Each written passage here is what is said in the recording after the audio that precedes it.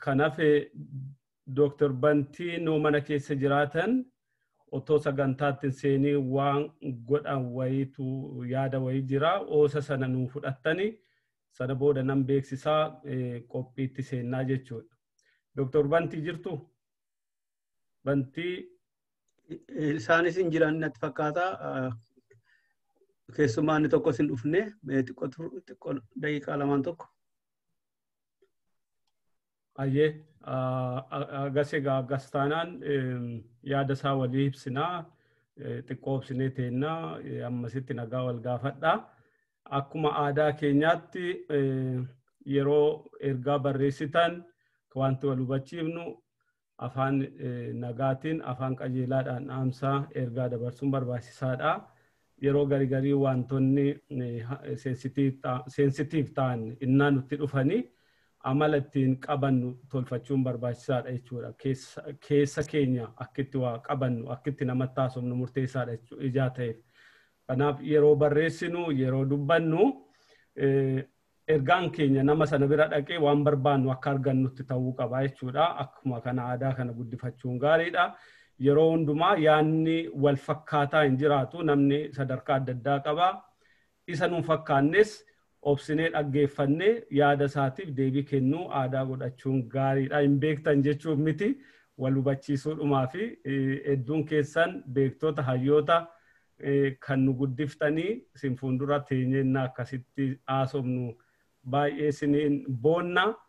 Qabsoon Oromoo galii isaa ga'uu wanta agarsiistu akka ijoollee guddiftanii asiin nu geessaniittu Dr. Muhammad, Dr. Asaffaa Jaallaa, Dr. Asfaa hundi keessanuu wanti guyyaa guyyaan gootan hojii guddaadha. Biqiltuun immoo yeroo dheeraa booda bu'aa buusa akka hojii qonnaatti akkuma argitanii isiniin boonnaa nu jabaadha. Adde Kweenis adde naan jedhi jaanaan jedhaniifin adde jedha. Waliin haasofne irra kana dura Dr. Trevor Truman waggaa gara 30 jala ga'e iddan isaaniin qunname 96 akka Awurooppaattiin beeka yeroon reefu gaazexeessummaa jalqabe sagalee haarawaa kan jedhamu biyya alaarraa nutti ergu turani. Har'a kunoo waliin teenyee hojjannaa hundi keessanuu wanti isin hojjettan waan gaariidha. Hedduu baay'ee galatoomaa isiniin jenna jechuudha. Yoo keessummoonni keenya dhufanii daqiiqaan kenname baay'ee deemaa jira itti fufuu dandeenya moo akkam jettu mee obbo Tashaale gurra nu buusi. Dr. Bantiin maal taalla?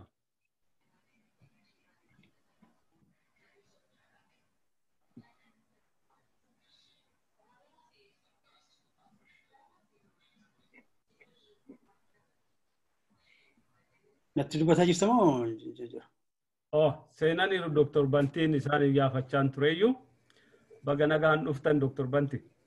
Baga nagaan dhuftan fayyaa ta'a. Silkiidhaan dhuma isaa bilbiluudhaan irratti rakkachaa ture argachuu dhabe.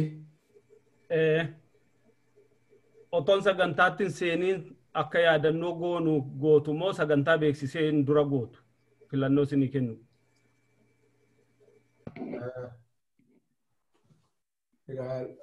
Tole egaa lubbii Saamu'eel hin jiranii lubbii Ismaa'eeliif namni dubbachuu dandeenya jedheen gaafadha wanni ta'e.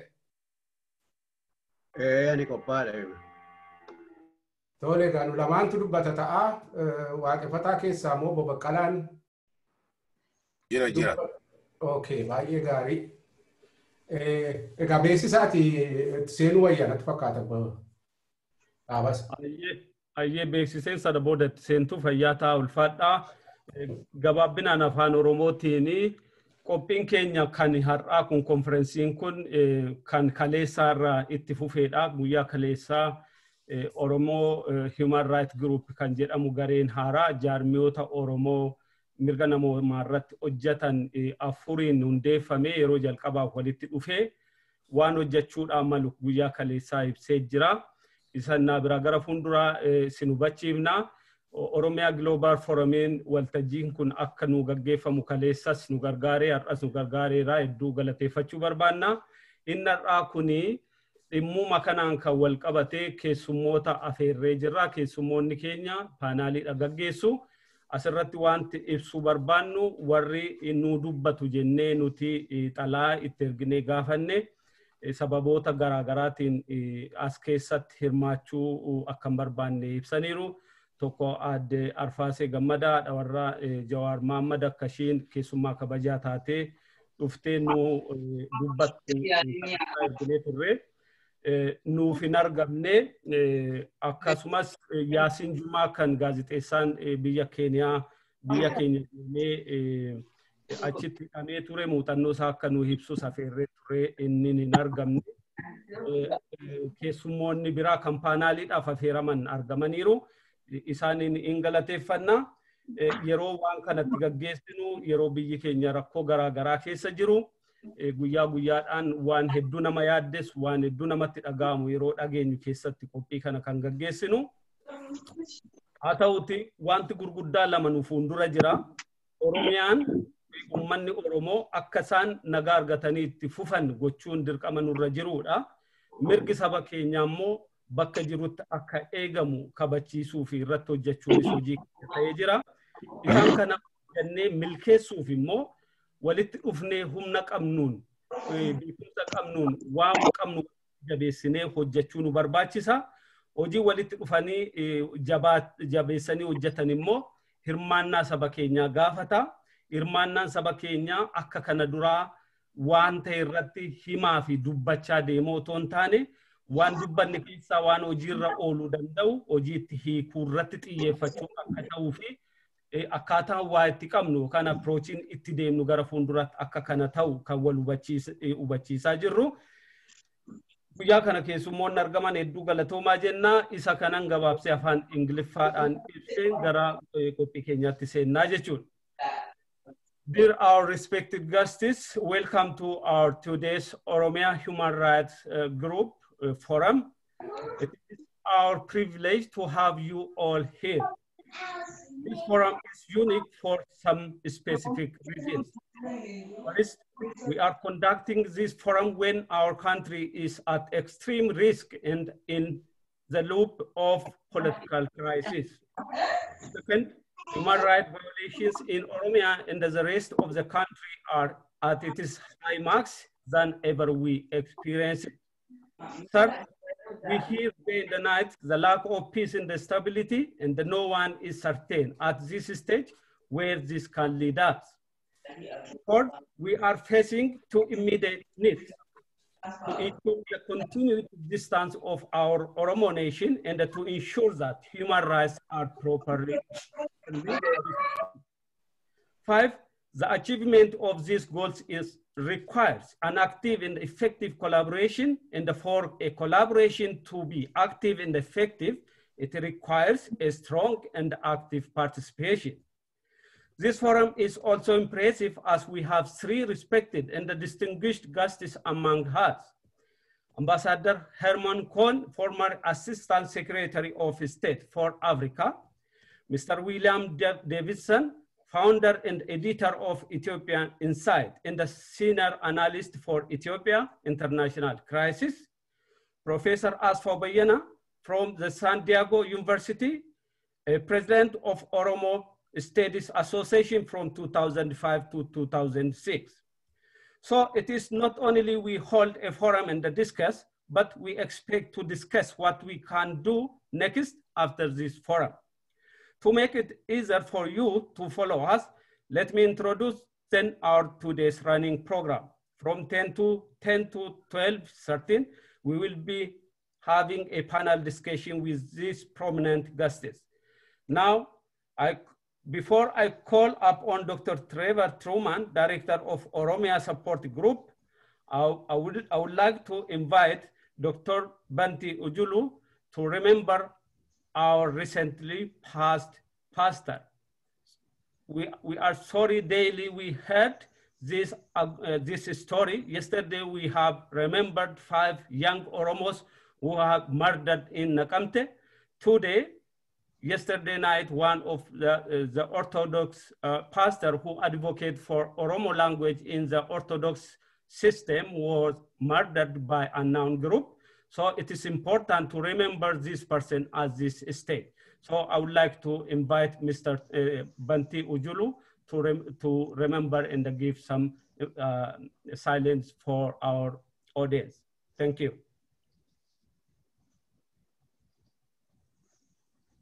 Thank you, Abasa, for your invitation. It's a sad news that we are having. I will try to shift from English because our English speakers who do not speak Afan Oromo have heard, though I will ask to remember our brother and priest Petros Tasfai killed yesterday in Sabata town close to Addis Ababa or Finland. As we heard, he was brutally killed and found dead in somewhere outside. So, amma kana isin gaafadhu gabaabsitanii Haji Ismail Sheikh Ismail fi Obbo Baqqalaan baay'ee gabaabsitanii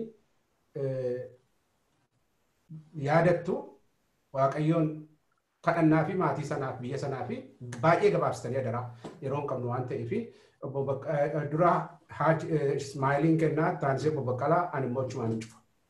Fayyaata alhamdulillah salatu wassalamu ala rasulillah wa ala alihi wa sahbihi man wala. Baay'ee oduu gaddisiisaadha. Baay'ee waan nama gaddisiisudha. Waaqa biratti baay'ee jibbamaadha. Nama nagaa tokko sababa tokko malee ajjeesuun akka nama biyya lafaarra jiru hundumaa fixeetti lakkaa'ama Waaqa biratti.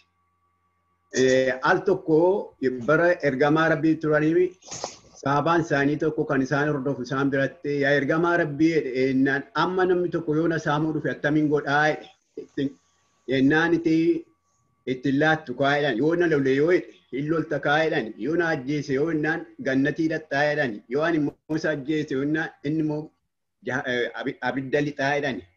Kanaafi Kiristaanan jedhu, Islaaman jedhu, Waaqeffataan jedhu, Oromoon kan du'aa jiru haqa isaa irratti haqi kunii Waaqa biratti dhibbatti fudhatamaadha. Waan Waaqi jaallatudha kan goone malee waan Waaqi jibbu waan goone hin jiru.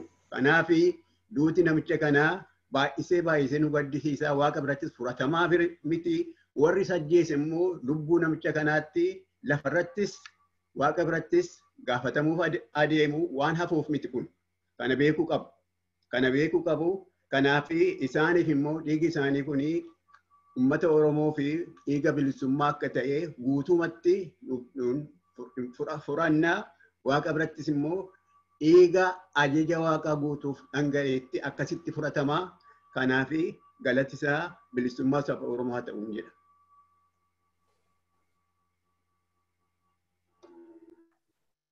Obbo Baqqalaa unmute godhaa.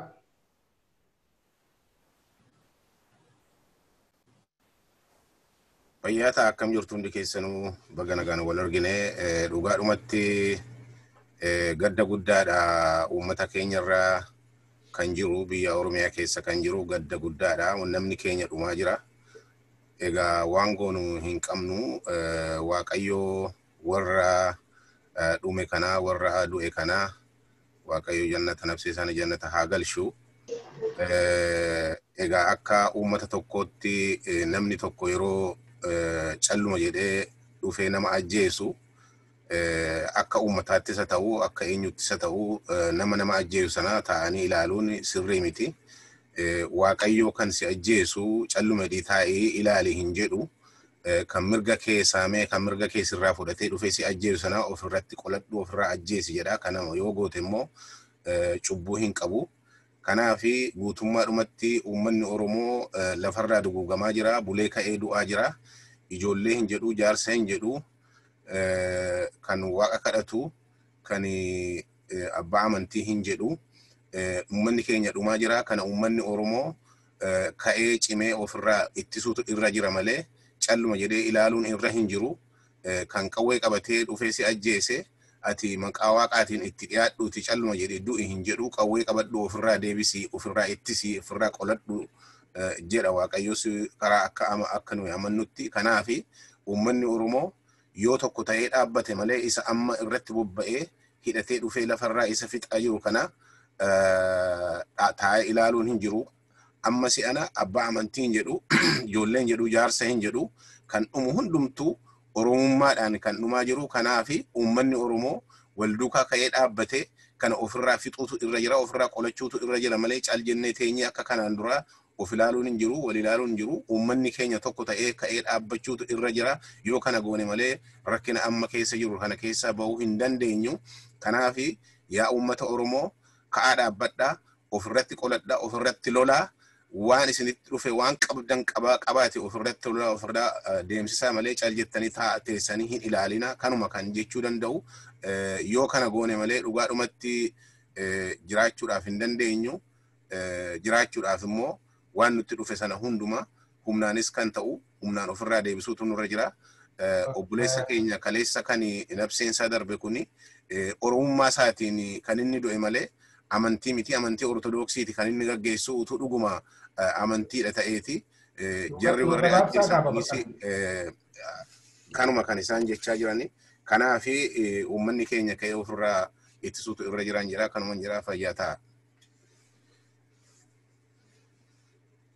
Waaqayyo gooftaa buqqisanii sin agarsiisanii qadaadanii sin dhossanii dhugaa hin argitaa, dhugaa keenya jallataa jira, nama keenya dhumaa jira, dhugaa keenya bakkee nu baasi, dhiiga dhangala'u dhiiga nagaa ati nuu falmi, saba keenya yaadadhu, guutumaa biyya keenya yaadadhu, nagaa kee nuuf kennu. Maqaa gooftaa Yesuusiin. Amen. We have remembered our brother priest Petros Tasfai, who was killed yesterday in Sabata. We believe that his assassination is illegal and it is ungodly act. So those of you who have remembered him, his family, thank you very much. May God bless you. We will continue with our seminars. Thank you. Okay, Obarawasa, Kesuman Senaniru, Kesuman Kosenaniru. All right. Okay, Edu Galatoma Warinuya Datani, thank you very much. Now, directly, I call up on Dr. Trevor Truman, Director of Oromia Support Group, to take the floor and lead us forum for us. Thank you very much for attending, all of you. Dr. Trevor. Thank you very much, Davesa. Yeah. Thank you very much, Banti and others, for the commemorative act that we've just witnessed. Thank you. I will not repeat what we said yesterday about the formation of the Oromia Human Rights Group and how important and timely it is. But briefly, just for those who were not here yesterday, the Human Rights Group is an amalgamation of 5 organisations: the Oromia Support Group in the UK and the one in Australia, Oromo Menschenrechts und Hilfs organisation in Germany, Oromo Human Rights and Relief Organisation, and the Human Rights League for the Horn of Africa, which now has an office in Finfinne as well as in Toronto, and also in Uganda, and Advocacy for Oromo. Now, these 5 organisations have realised that their limited effect, although real, was only small prior to the current situation. But the current need for improved information gathering and dissemination, improved relationships with the media, and better public awareness of the atrocities going on in Ethiopia are absolutely vital now. And because the political and human rights situation in Ethiopia, which began on a very progressive and positive path in 2018, is now being seriously derailed, and we're seeing atrocities at a level that have not been seen really since the Red Terror of 1977-78. And in addition to the killings, of which the Oromia Support Group has gathered testimony for thousands of people being killed, in addition to the killings, we are seeing a breakdown in law and order, which is very symptomatic of impending chaos. We haven't seen the imprisonment of judges to the extent that it's going on now. We've not seen that for any time during the TPLF years, for example. The methods of torture that are being employed are far cruder than those employed by the TPLF. And we're seeing a more indiscriminate approach to killings in terms of bystanders, innocent bystanders being killed, and even frivolously used for target practice. We haven't seen since the days of the Red Terror young men being taken out of police custody by soldiers and taken to military camps and summarily executed, their bodies left in the bush, or tortured to death. And we've certainly not seen it on the degree that it's occurring currently. So there is a great need for better information dissemination and gathering, and to raise awareness of what's going on in Ethiopia. I really feel the media have let us down in terms of alerting the international community of the atrocities that are occurring there.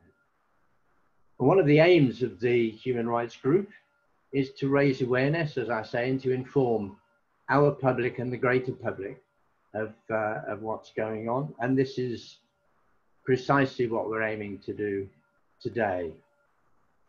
We're very honored to have three experts in their fields to talk about and to be questioned upon the reasons at root cause for the current political and human rights crisis in Ethiopia, and their suggested ways forward for getting out of this quagmire if we're going to prevent a Somali-style descent into chaos.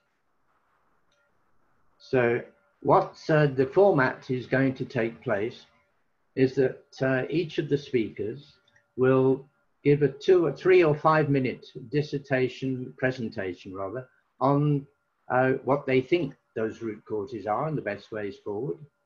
And then there will be questions which have been prepared by members of the organizations which organized this conference for about half an hour or so. And then we will have questions from the wider audience, people who are attending the conference. Okay, so first of all, I would like to call upon Ambassador Herman Cohen, who has spent 38 years in the US Foreign Service, and including being ambassador to Senegal and the Gambia from a period in the 1980s. And then he was from 1977 to 1980, and then Assistant Secretary of State for Africa from 1989 to 1993. He served in 5 African countries and served twice in France. After retiring in 1993, he established Cohen and Woods International in 1994 and has been advising on Africa ever since then. He's a member of the American Academy of Diplomacy and on the advisory panel on the Foreign Relations Committee. And what I didn't know, he has the French Légion d'honneur awarded to him for his time in France. So Ambassador Cohen, would you kindly step up to the plate and give us your take on the current, the root causes for the current political and human rights crisis in Ethiopia and best ways forward. Thank you very much. Well, thank you for inviting me. I've always had a great fondness for Ethiopia, and it was my great honor to preside over the ending of the war between Eritrea and Ethiopia in 1990, 1991. And I think the Eritrea experience can lead us to some ideas as to why we're having a problem now with human rights in Oromia. Ethiopia is a very large country with very diverse population, similar to the United States, similar to South Africa, similar to Nigeria. And it seems to me in such a country, the only logical form of government is decentralized, so that there's maximum power owned by local peoples. For example, in the United States, the US Constitution gives certain powers to the federal government, Washington. And the Constitution has a clause that said all powers not granted to the central government belong to the individual states. So what does that mean? Well, policing, for example, the central government of the United States does not have police who can take care of crime and other problems within the individual. This all belongs to the individual states. And when I advised Nelson Mandela in South Africa, after they were coming out of the apartheid system, I said to him, look, you should have maximum power at the local level. And he was very amusing. He said, you know, those people in Port Elizabeth in the Southeast, they don't trust the people in Johannesburg. So you're absolutely right. And this is what was adopted by South Africa, a federal system. And I think the same holds true for Ethiopia. The people in Addis Ababa who run the central government should not be telling the people in Oromia how to deal with crime or any other policing issues or taxes issues. Each diverse ethnic group, or whatever you call it, a religious group or cultural group, should be master of its own local governmental issues. And I think this holds true for Ethiopia. The best experience so far in Ethiopia was the 10-year federation between Eritrea and Ethiopia. It worked very well. Eritrea had its own parliament. It had its own police, and all sorts of local government. In 1962, someone whispered in the ear of the emperor and said, look, there, Eritrea, 3 million people. Ethiopia, 40 million people. How is it possible that they are equal to us in the federal system? This is unacceptable. So the emperor listened to them, sent his troops to Asmara, poked their guns into the parliament, and that was the end of the federation. Eritrea became a province, and that started a 29-year war. And I remember when we were ending that war, we had a meeting in London, and there was the Eritrean Liberation Front, there was the Tigrayan People's Liberation Front, and there was the Oromo Liberation Front. And when we were talking about the future of Ethiopia, we agreed that Eritrea would wait 3 years and then have a referendum. Do they want to stay in Ethiopia? Do they want to be independent? And at the end, the Oromo representative, who had been very quiet throughout this meeting, his name was Lencho. He raised his hand and said, we want a referendum also. And so I kind of look back now and I kick myself and I say, why didn't we listen to him? So I said, we've been meeting here for a whole week in London. We've reached these conclusions. Now you're coming up with this request for a referendum. It's too late. We have to go on. So we went on, and then and the rest is history. And the OLF, by not listening to the OLF, I think we made a big mistake. So basically, why is it that we're having a problem? Over-centralized central government, which tries to control everything in the provinces and does not recognize cultural differences, ethnic differences, linguistic differences. So the answer, it seems to me, is maximum decentralization, giving maximum power to the local governments, whereas the central government controls defense, foreign policy, monetary affairs, and trade. And that is all. And that is my recommendation for Ethiopia. Thank you. Ambassador Cohen, that will be music to many Oromo ears to hear that. Thank you very much. How would you say your opinion of the Oromo has changed in the last 3 decades since your meeting with Lencho-Lata? Well, I think a sense of Oromo-ness has grown. The more people in Addis try to exercise control, and it's amazing what happens in Addis. First, you have the emperor wanting control. Then you had the Derg, which exercised maximum control. And then you have now the current regime. Well, the EPRDF was similar. I remember my friends in the Ogaden telling me that under the EPRDF, and they would have a local election in the Ogaden, they said, we knew the results of the election 1 week before the actual election. We saw the results. So somebody else had the power there. And so this is, in a country like Ethiopia, this cannot work because you're too big. You know, if you're the size of Togo, it's okay to have central government controlling everything, or Benin or something like that. Even country, well, look at the Congo, it's the same thing. The central government trying to exercise control all over. So I think Nigeria has a good system. South Africa has a good system because there's maximum decentralization. You have, Nigeria has 34 states. So Oromia has been given, has not been recognized as an entity that deserves self-determination.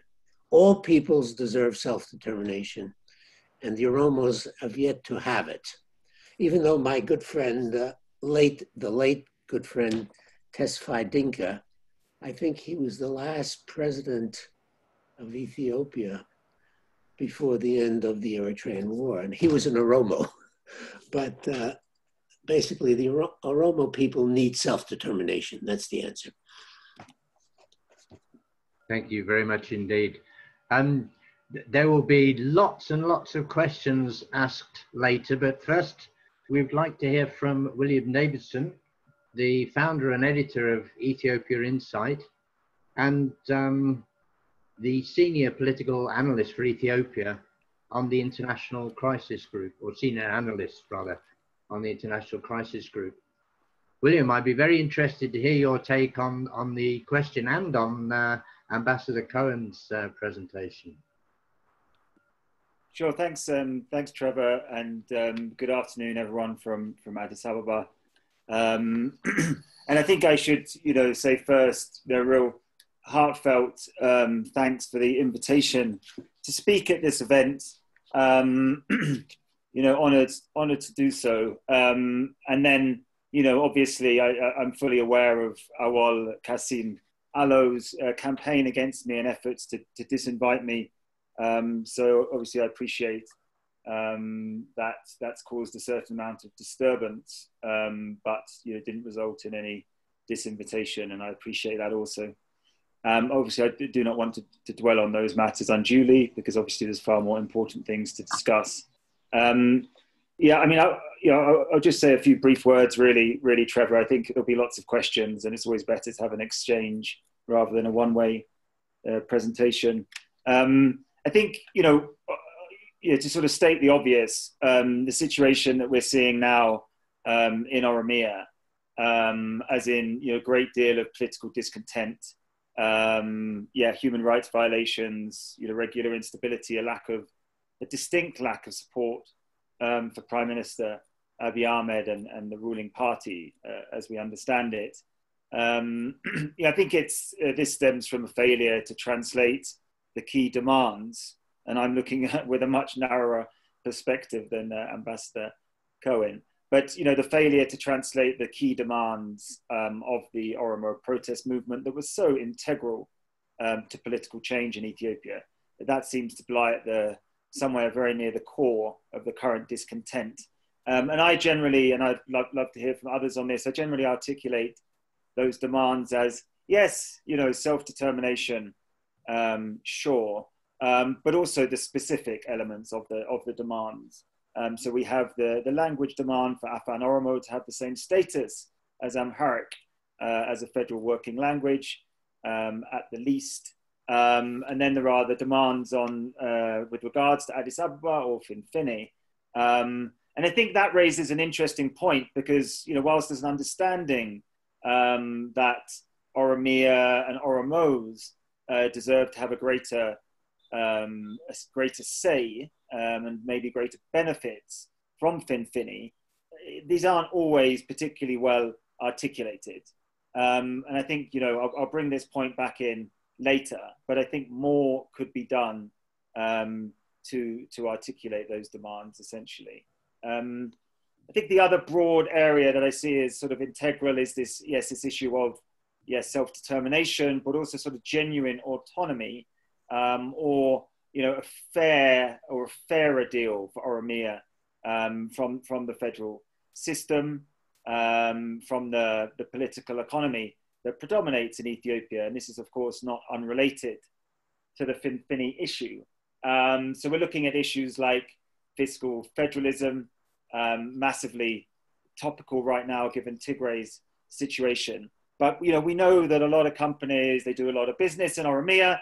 They've been given a lot of land and a lot of basic resources on the cheap, including, of course, labor from Oromos, and then a lot of the revenues collecting at the center. Yeah, these are fundamentals to the functioning and the equity of a federal system. And very little has been done, to my understanding, with regards to these types of demands, despite the advent of a prime minister who came from the Oromo bloc of the ruling coalition as it was. I've probably already gone on a bit longer than I wanted to, so I'll try and run through the points quickly. And this is an overview of Ethiopia's political situation and where the Oromo situation plays into that. I think as, you know, given that political situation, you know, the frustrated demands, the discontent with the government, there does seem to be a prevailing problem of significant fragmentation across the Oromo political spectrum. So we can go from the center with the prime minister and those ruling party figures around him. And then I think we can move out from that center to the more Oromo nationalist elements still within the ruling establishment. And then we move across the spectrum to the more moderate ends of the Oromo Federalist Congress, let's say, and then further out into the Oromo Liberation Front, and then to the sort of Oromo Liberation Army and their supporters. And somewhere within that is this street movement and the Oromo youth, and obviously the various sort of different elements of the so-called Kero, which, you know, the way it's presented in the media particularly is generally more distortive than informative, I think. But fair to say that there is a large Oromo politicized constituency, which various elements of the Oromo political elite or the organized Oromo political factions are vying for the hearts and minds of. But what I'm really trying to say is that, you know, given this very difficult political situation we find ourselves in, those, you know, to close those divisions and present a more united front from, you know, some form of sort of nominal Oromo nationalist bloc would seem to be a useful thing to do at this stage. That would mean, yes, you know, achieving some sort of consensus of purpose between the parties, the factions, but also articulating these specific demands as specifically as possible so they could be presented as a united program. I'm not ignoring the very difficult condition Ethiopia is in. I don't see the prospect of an election next year as at all inspiring for Ethiopia's democratic advancement. So I think the first order of business is to work out how the formal Oromo political opposition plans to compete, if they plan to compete at all in those elections. Because given the way things are going, I expect these elections to have a similar level of political repression as former, as elections under the EPRDF era, particularly the last two in 2010, 2015. I think that's about all I wanted to say. Just on this, perhaps just to, to elaborate on this issue of a united front and articulating demands in a coherent fashion. Given this situation we have in Ethiopia, I am sort of certainly willing to sign on to all of the political players in Ethiopia who think that now is the time for some sort of fundamental discussion of Ethiopia's main political fault lines in the form of a national dialogue. That would be a formal, structured process that aims to really address the causes, the root causes of Ethiopia's political dysfunction. So again, to present a united front as possible would definitely be advantageous in that scenario. And then I think, also, as well as addressing historic grievances, we want to present a forward-looking program as well. The best idea I have had, or the best ideas I've heard over the years since these political rifts have widened and the political situation has got more serious, and this is kind of in line with what Ambassador Cohen was saying, but was, how can we democratize this federation? How can we improve the functioning of the federation? Are there rough edges to the constitutional order that can be smoothed off without undermining ethno-regional autonomy and self-determination in a way which is going to further destabilize Ethiopia? This process of democratizing the federation and improving the constitutional order seems to be the natural way and the natural type of program that the Oromo opposition would get behind. And again, I think it's a process of achieving maximal consensus on these issues and really articulating what that program looks like. I will just finish very quickly. I've been focused more on the Tigray situation recently. And I really do think that we're close to moving into a new dangerous phase of the crisis in Ethiopia because of the very real prospect of serious conflict between Tigray and the federal government. I think that makes all of these conversations even more urgent than they were anyway. That doesn't say anything about Oromia's internal situation, but it does mean that Oromia could soon find itself in an even more turbulent federation than exists now. Okay, thank you again for inviting me, and I look forward to your questions. Thank you very much, William. That was very interesting and very informative. We won't question you now. We will give the floor to Professor Asfal Bayene. Professor Asfal, although his expertise on paper is in mechanical engineering, especially sustainable and renewable energy, for which he has won awards, by the way, he has been a board member of the Oromo Studies Association on and off for 20 plus years, and in fact was the president of the Oromo Studies Association from 2005 to 2006. He was a board member during the time when the Oromo Studies Association had its one and only conference in Finfinne, and that was in 2018. So, Asfal, welcome to the floor. Gababsa, you don't go on for too long, and then we'll have lots of time for questions afterwards. Thank you very much. Thank you, Trev. It's an honor. And in addition to the few notes I have prepared for myself, oh no. A few notes that I wanted to touch. So it will be a challenge to finish within 5 minutes, but I'll try. One note, especially with what William mentioned as detailed solutions, I really think it is too late for the central government to be trusted with any solution. And I'll be more than happy to come to that. There is no confidence to lead any change as far as most of the people in Ethiopia are concerned, especially the Oromos. The causes of the current crisis, I would take, number one is the weakened power. A self-legitimized criteria has expired. And it is not only weak, but it is also legitimate in the eyes of most of the opposition. And this is, and that's point number 2, exacerbated by media.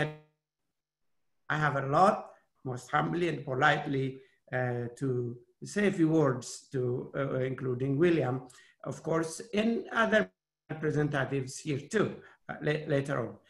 And the main reason why I think the central government is very weak, also with any solutions it poses. Just on the executive side, 4,000 police officers left their post about 2 weeks ago. 4,000 police left, and this is a reliable information, names of which we have. 4,000 policemen in a very poor country leaving their income. And the assumption is that they joined the Oromo Liberation Army. Even if they didn't, it is a mistrust on the government. 75 army fighters in one single instance joined also the Oromo Liberation Army. The senior officer, the colonel, has been interviewed. Ogaden, Walaita, Benishangul, Sidama, Oromia, even the Amara region are in turmoil. Where does the confidence come from? Tigray, as William mentioned, is becoming a government inside a government.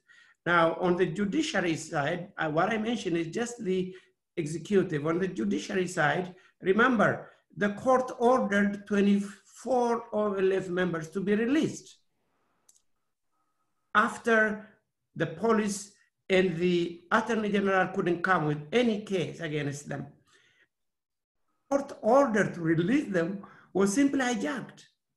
The police wouldn't listen to the court. Where is the judiciary? And where does the confidence come? The federal government will do anything. And now what is happening is we don't even know who ordered the arrest of 23 of the 24 were released. And activists who write from diaspora, our own colleagues, they just write, they're not fighting, are accused in absentia. Now become so random and frequent in Ethiopia. Mr. Demeke told the Amharas to be armed, Mind you, the Oromos, in Oromia, it is illegal to carry a knife that you need, by the way, to cut bushes and plant some stuff. The farmers routinely use it. It's illegal to carry even a knife. The prime minister urges his region to be armed. Where is the rule of law? Even the patriarch, the head of the Orthodox Church, says we have to defend ourselves. And Oromia is being disarmed. On the legislative side, well, Amnesty International covered it in its June report. And just to read one line, arbitrarily detained more than 10,000 people, summarily evicted whole families from their homes, some of which were burned and destroyed. And in some cases were complicit intercommunal violence targeting minorities. That is on the government side. The media discrepancy, we will go into it later on. I don't want to get too far, but let me give you one example, little example. A young lady was chanting in one of the larger gatherings, calling for the Oromos to marry an Oromo to preserve language and culture. It was funny, and a lot of people, seniors took it, but this was criminal media, and the police went after her. She went into hiding. It was a crime. It was made a crime to say, okay. But months later, a group of non-Oromo Ababa, Finfinne, Oromos get out of Addis Ababa. Nobody went after them.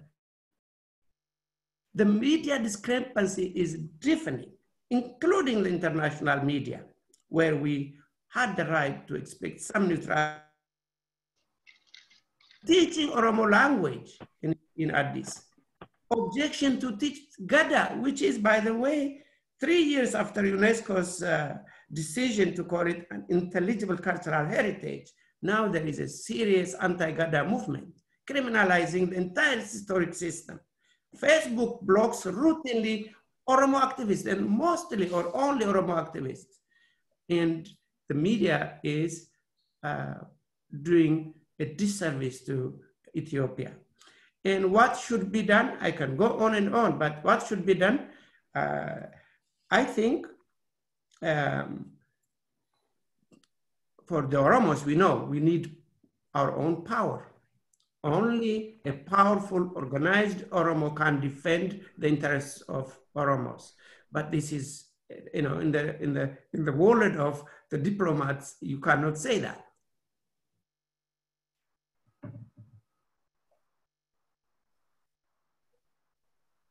Power. Now, to be convenient, I can also say transitional government is the only solution, because the existing government is not trusted, cannot be trusted. How to, especially with due respect, Ambassador, the previous two transitional governments, including the one you helped establish, in my humble opinion, were miserable failures.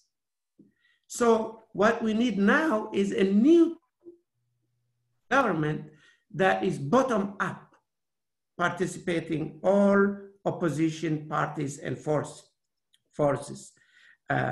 Otherwise, in about 205 years ago, John Adams wrote to Thomas Jefferson, and he wrote, "The revolution was in the minds of the people, and this was effected in the course of 15 years before a drop of blood was drawn at Lexington." This is 200 years about American Revolution. I think the revolution in the minds of Oromos is now effected. There is no need for any more bloodbath. This must be accepted. And what earlier Ambassador mentioned, self-determination is, as far as the Oromos are concerned, a done deal, nothing less. Thank you. I went maybe a little over, Trev. Thank you very much, Asfar. You're fine. That's great. Now, I'm sure other people are bursting to ask questions. I would like to give Ambassador Cohen to respond to Asfar's claim that the transitional government of 91 to 92 was a miserable failure.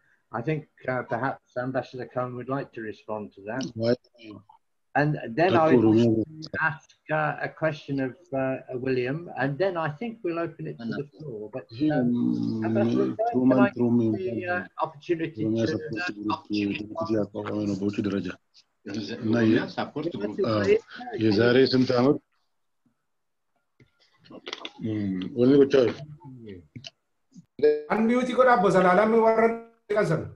It's also for you who are speaking. I've muted Birata Fayez, sorry.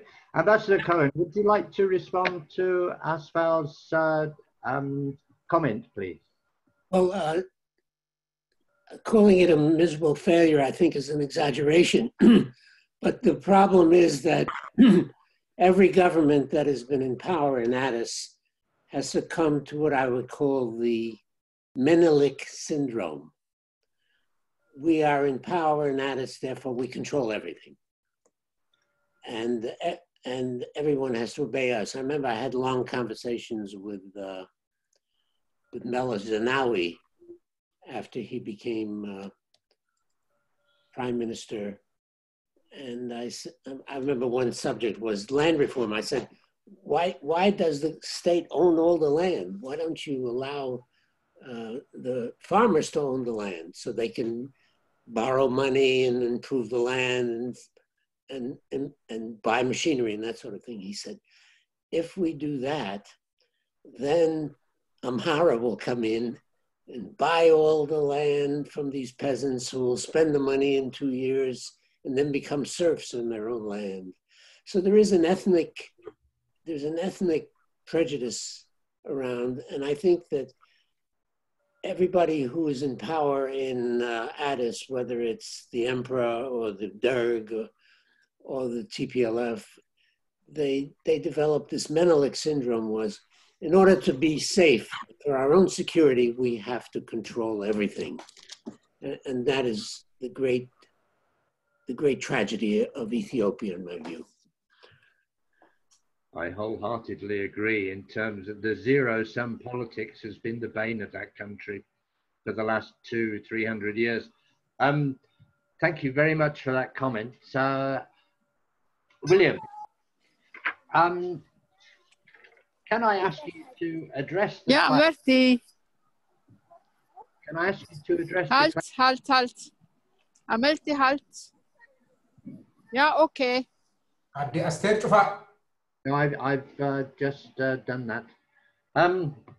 William, how do you respond to claims that the media, including the media for which you have some responsibility, have been biased against the Oromo cause in terms of their coverage of the last couple of years?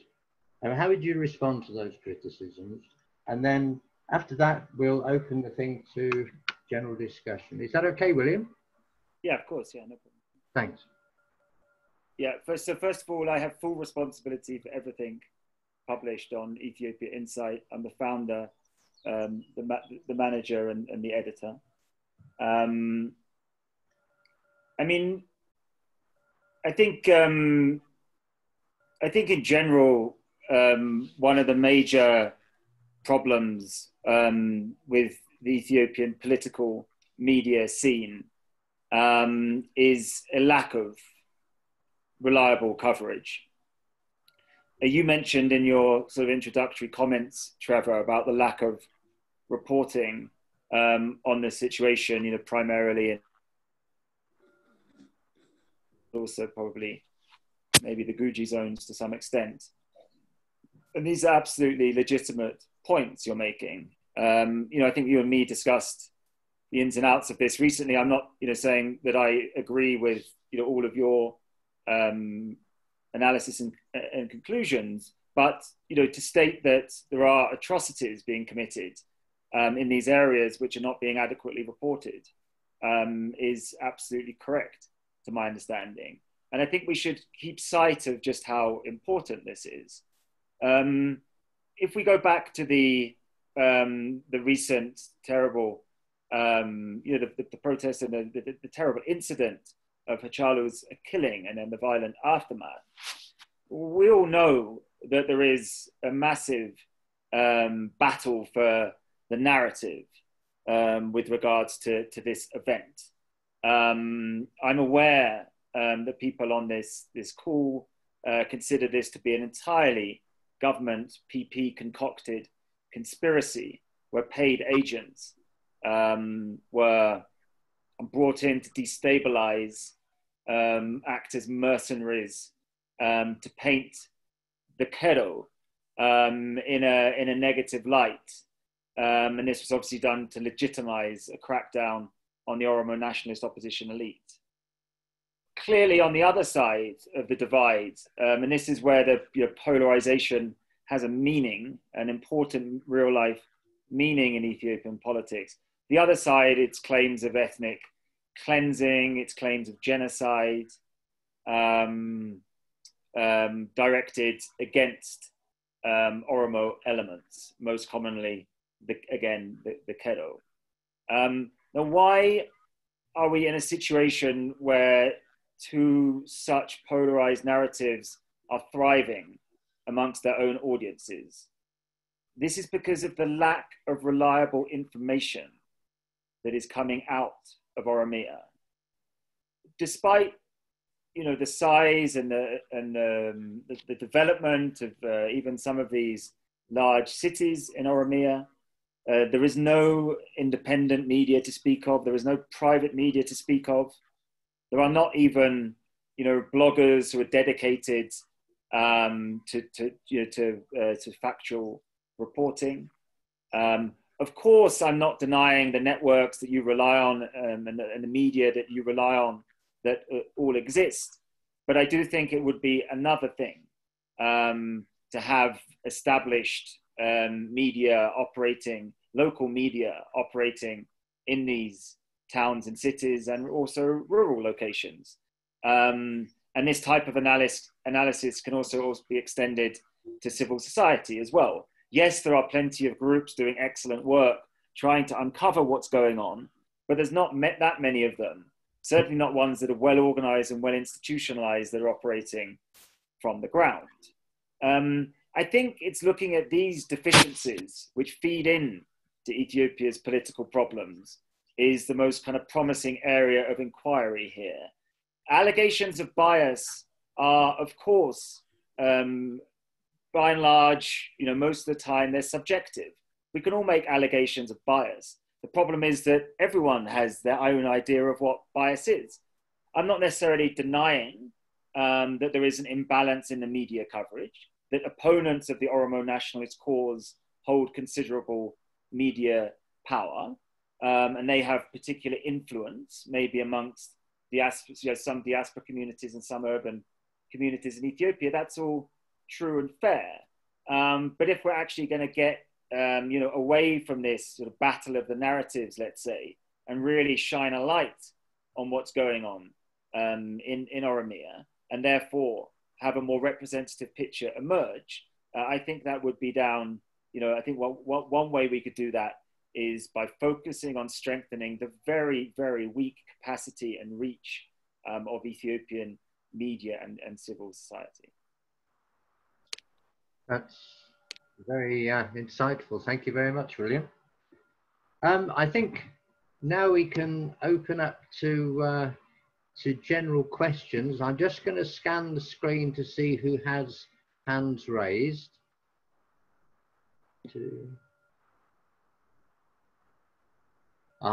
Mohammed, there is a button you can press to say your hand's raised. So, but I'll come back to you. So, okay. So to begin with, Mohammed Hassan, would you like to make your point? Thank you. And welcome, by the way. Thank you, Trevor. My questions, a few questions are directed to William Davidson.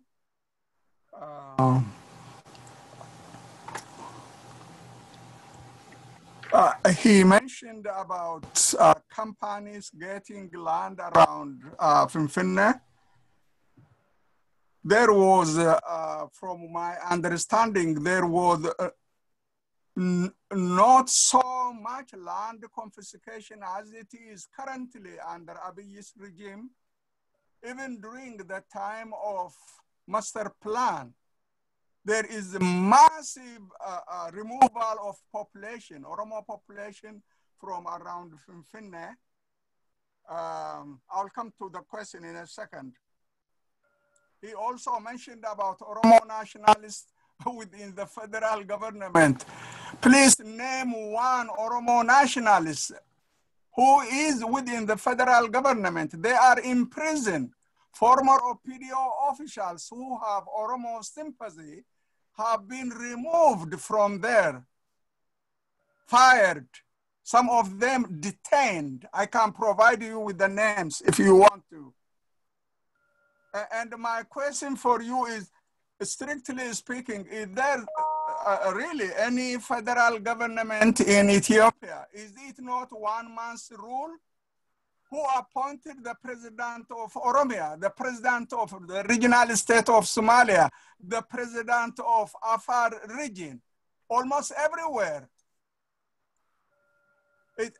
I'm not sure. And is there a single, the government does not allow, definitely the Oromos are, in terms of media, we are far behind, no doubt about that aspect.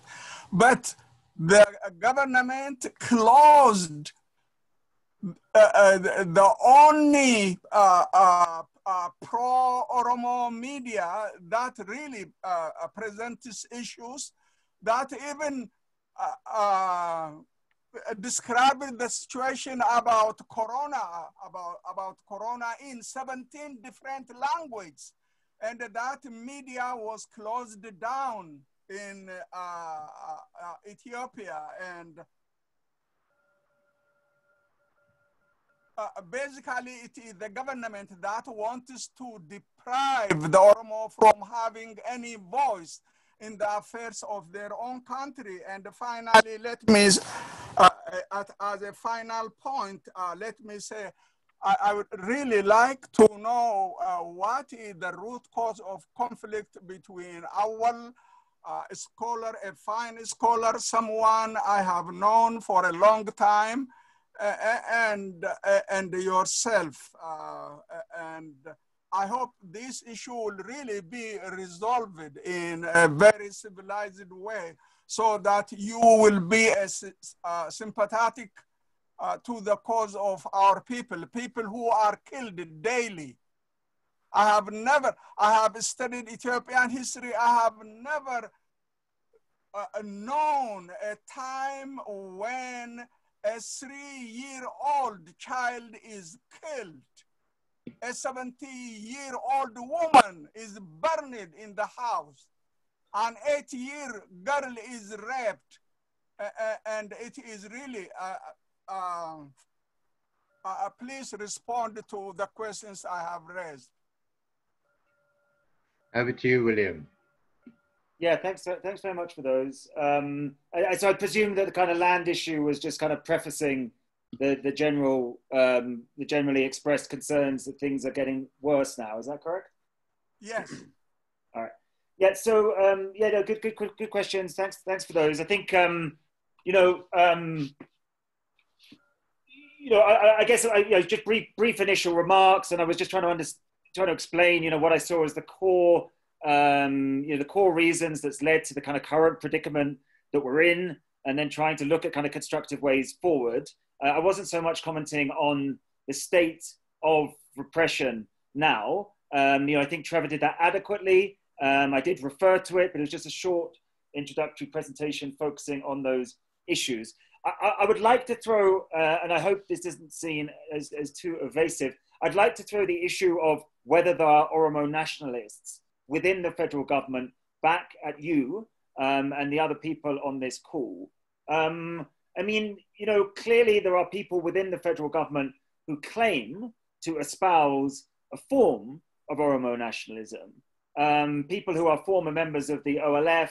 I mean, let's take Lencho Bati, for example. Speak to me about Lencho Bati. Because as I understand it, this is somebody who has pursued his version, his articulation of Oromo nationalist causes for quite a while, and he's definitely within the federal government. So this seems to me, yes, obviously I get your point. I'm certainly not denying that key Oromo nationalist opposition leaders have been recently jailed, whether that's from the OFC or whether that's from the OLF, and also a huge number at lower ranks as well. We have 4,000 people being prosecuted right now for crimes associated with the violence in July. So yes, a huge move against the Oromo nationalist opposition. But that isn't necessarily to say that there aren't people within the federal government who consider themselves to be Oromo nationalist. This issue that you raise about sort of genuine federalism, I think there is entirely legitimate concerns raised there. And I think they revolve around the structure and the nature of Prosperity Party, obviously. We know the Prosperity Party has a unitary character to it. We know that the presidents of the two most powerful regions were formerly the Prime Minister's Chief of Staff and National Security Advisor. I largely concur with your description of the extent of central control, de facto central control, and that is centered within the Prime Minister's office over those regional governments. I think those are entirely legitimate points. And given, and I think this has to be presented in the broader political conundrum that we have, given there are powerful political forces such as the TPLF, such as the Oromo Nationalist Opposition, who are pushing for the type of enhanced decentralization that Ambassador Cohen was describing.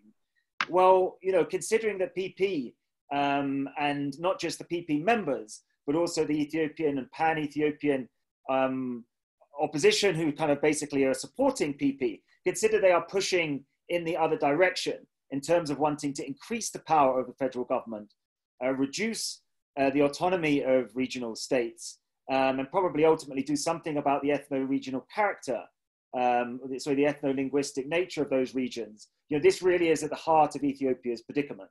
So I agree with you that the PP's nature and the Prime Minister's extensive control over that party is preventing the practice of genuine federalism, and that is also coming on top of these very divergent views about where the federation needs to go next. I'm obviously fully aware of the closure of media who are focused on reporting on Oromia affairs and also broader issues like COVID, as you described.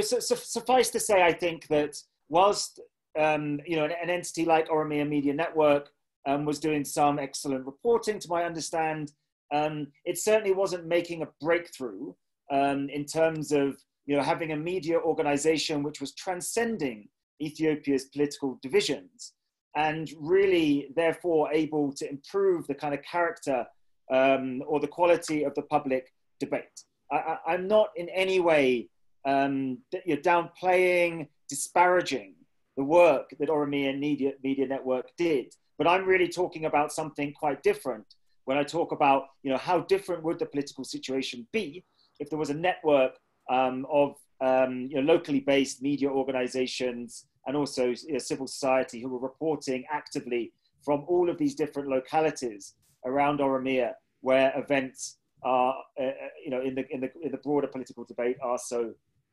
contentious. And I really don't think that we should spend too much time on this dispute that we have with Awol. And I don't want to sound like I'm not taking responsibility here, but yes, I published an article about Awol, a commentary. It was highly critical of him and some of his activism. That represented views widely shared amongst many Ethiopians. There were certainly elements in that commentary which I look back and think I would have edited differently. But that goes for every single article I've ever written or edited. There are always imperfections. The campaign that Awol has mounted since is wildly disproportionate, and it's also fantastically misguided, considering the type of platform that my website, Ethiopia Insight, has provided for Oromo nationalist perspectives. I understand the respect that you and others have for Awol, but we have to be honest here. The nature of his allegations against me seem utterly disingenuous. And it's also, I do not understand the strategy in terms of attacking someone as a publisher and as an analyst who does a reasonable job, I think, of representing and presenting the Oromo nationalist perspective. Because how is that in Ethiopia's broader interests? And how is that in Awol's interests? Because we've published so much material that aligned with his views. So I really have to question whether this campaign is in the interest of Ethiopia, in the interest of constructive public discourse, or whether it's in the interest of the Oromo people. It seems to me to be emanating from some particular personal affront that Awol felt.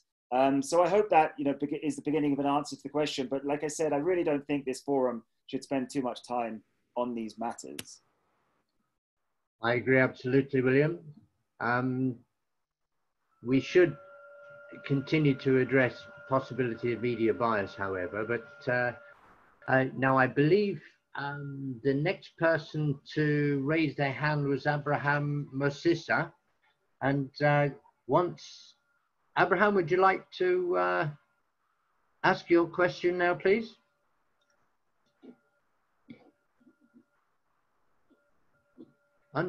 Unmute.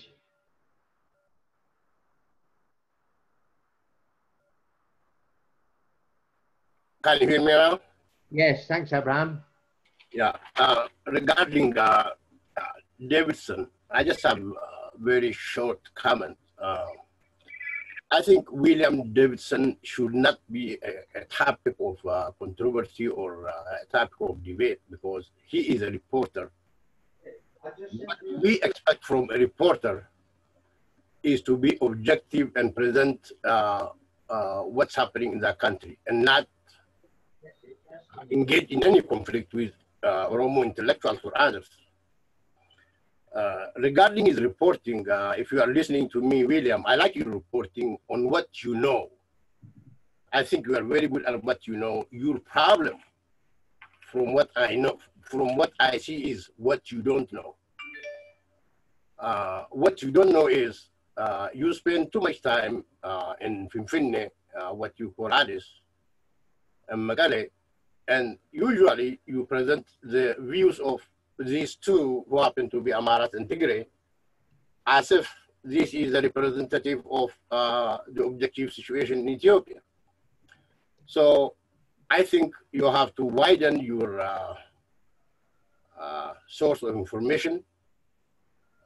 Don't stay only with few elites. I understand it's very culturally interesting to go and have a beer with them, but that's not going to be the objective situation. For example, how much time do you spend with, just an example, Dawid Ibsa, who happened to be the OLF leader? How many times did you interview him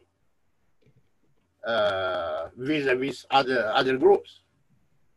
If you don't interview him, you know a person who is representing the Oromo Liberation Front, who is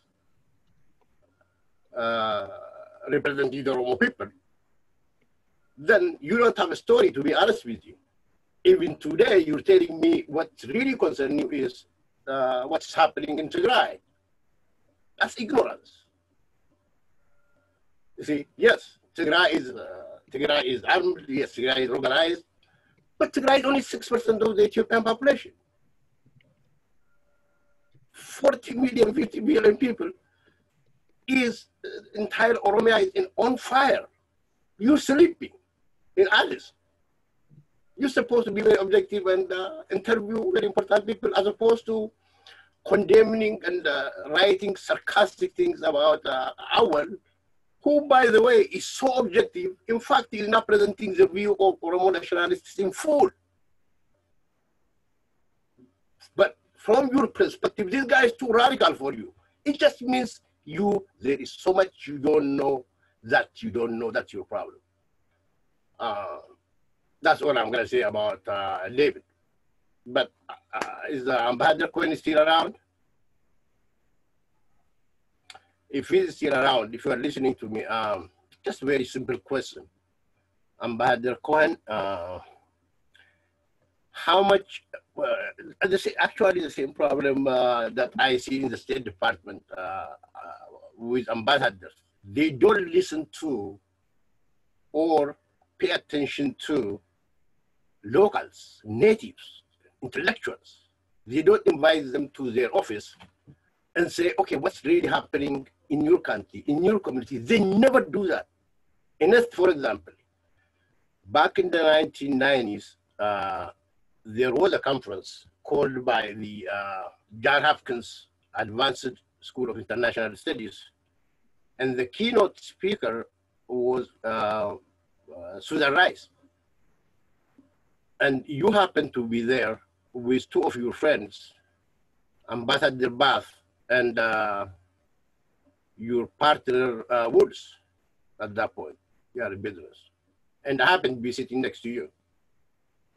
During the break, I talked to Ambassador Bath and told him, I think the US made one of the biggest mistakes to recognize TPLF as a legitimate government when the TPLF and the EPLF killed all incumbent OLF leaders or OLF fighters, chased them the rest out of the country, controlled Oromia, and you as a representative, I didn't directly talk to you, but I was talking to Ambassador Bass. You were quiet and you endorsed it silently. And I told Ambassador Bass, this is going to be the biggest mistake of your decision. And that country is going to be in a chaos because of this decision for decades to come. Ambassador Bass looked me in the eye and said, Abraham, Ethiopia is in good hands now with arrogance. why don't you guys pay attention to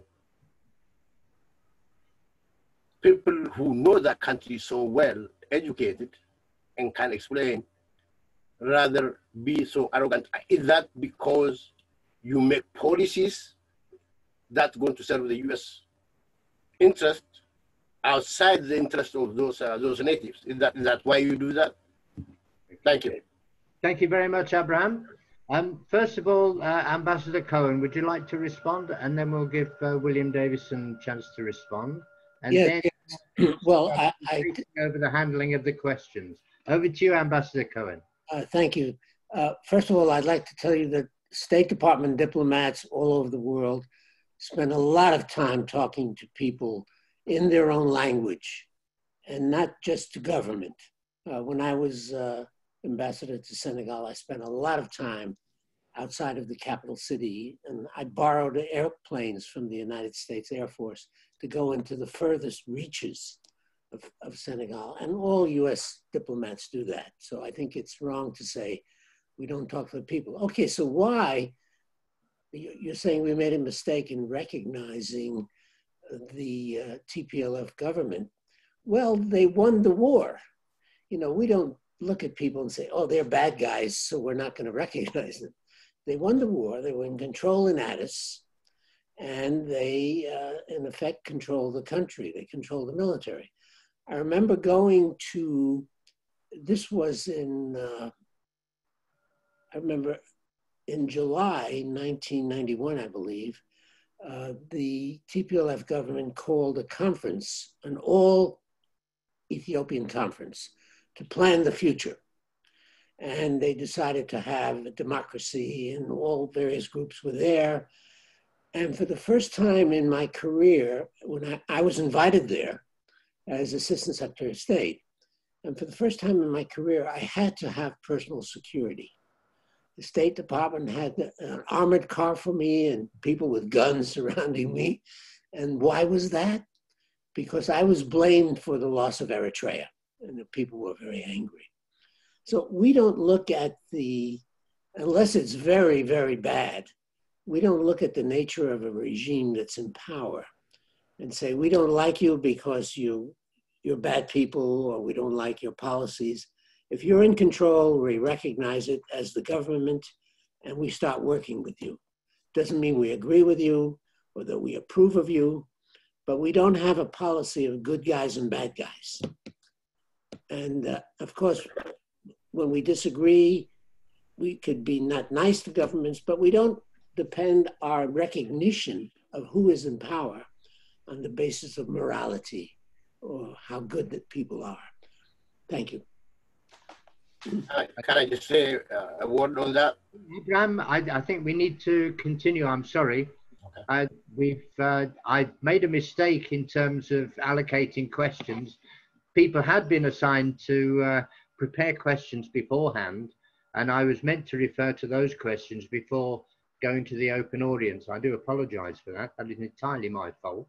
But Sura Banti, I believe, has a stock of questions that she wants to refer to. And can I hand over to you, Sura? Yes, you can. So thank you, Dr. Trevor. We have received a couple of questions from the broader viewers, and we would like to just read to the panelists the questions, and then I would ask you to answer. So Abu Jamal from the US, Adelanta from Australia, and Abu Salalem will be assisting me reading the questions to you.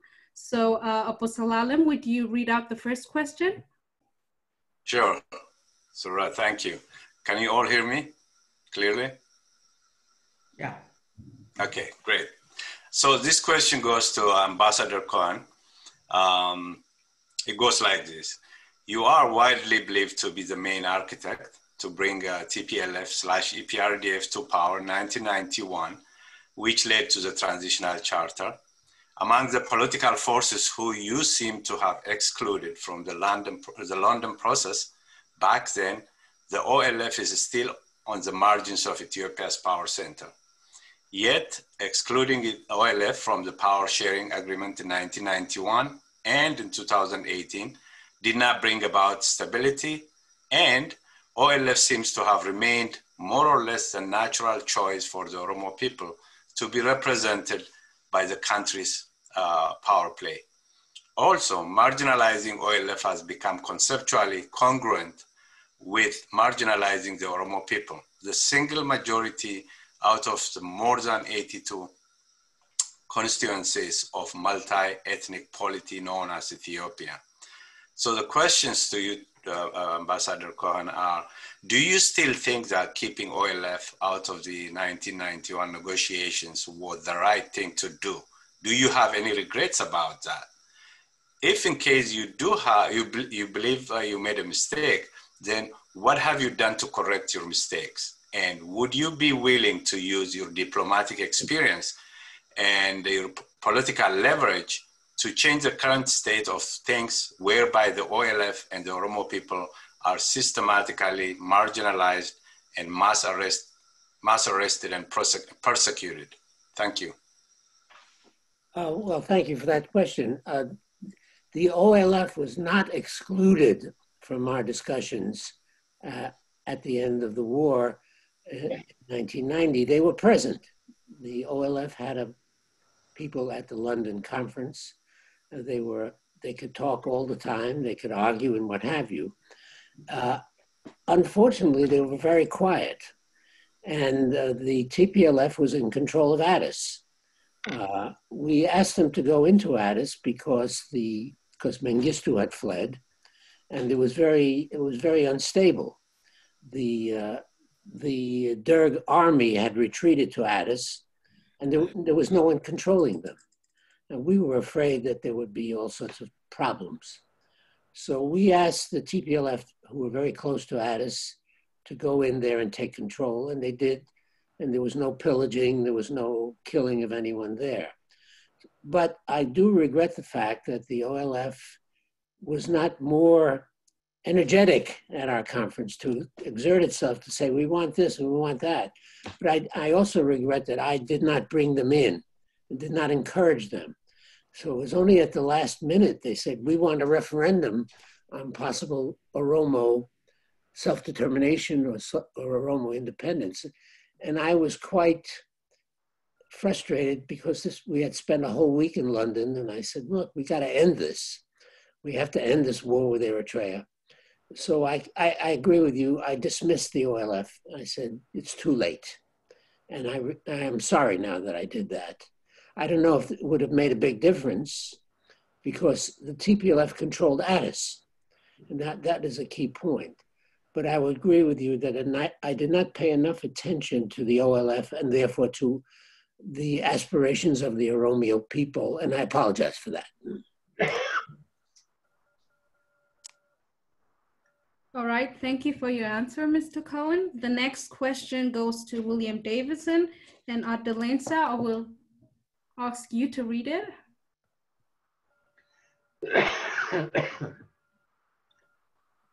Adelensa, are you there? Okay, thank you very much, Sarah.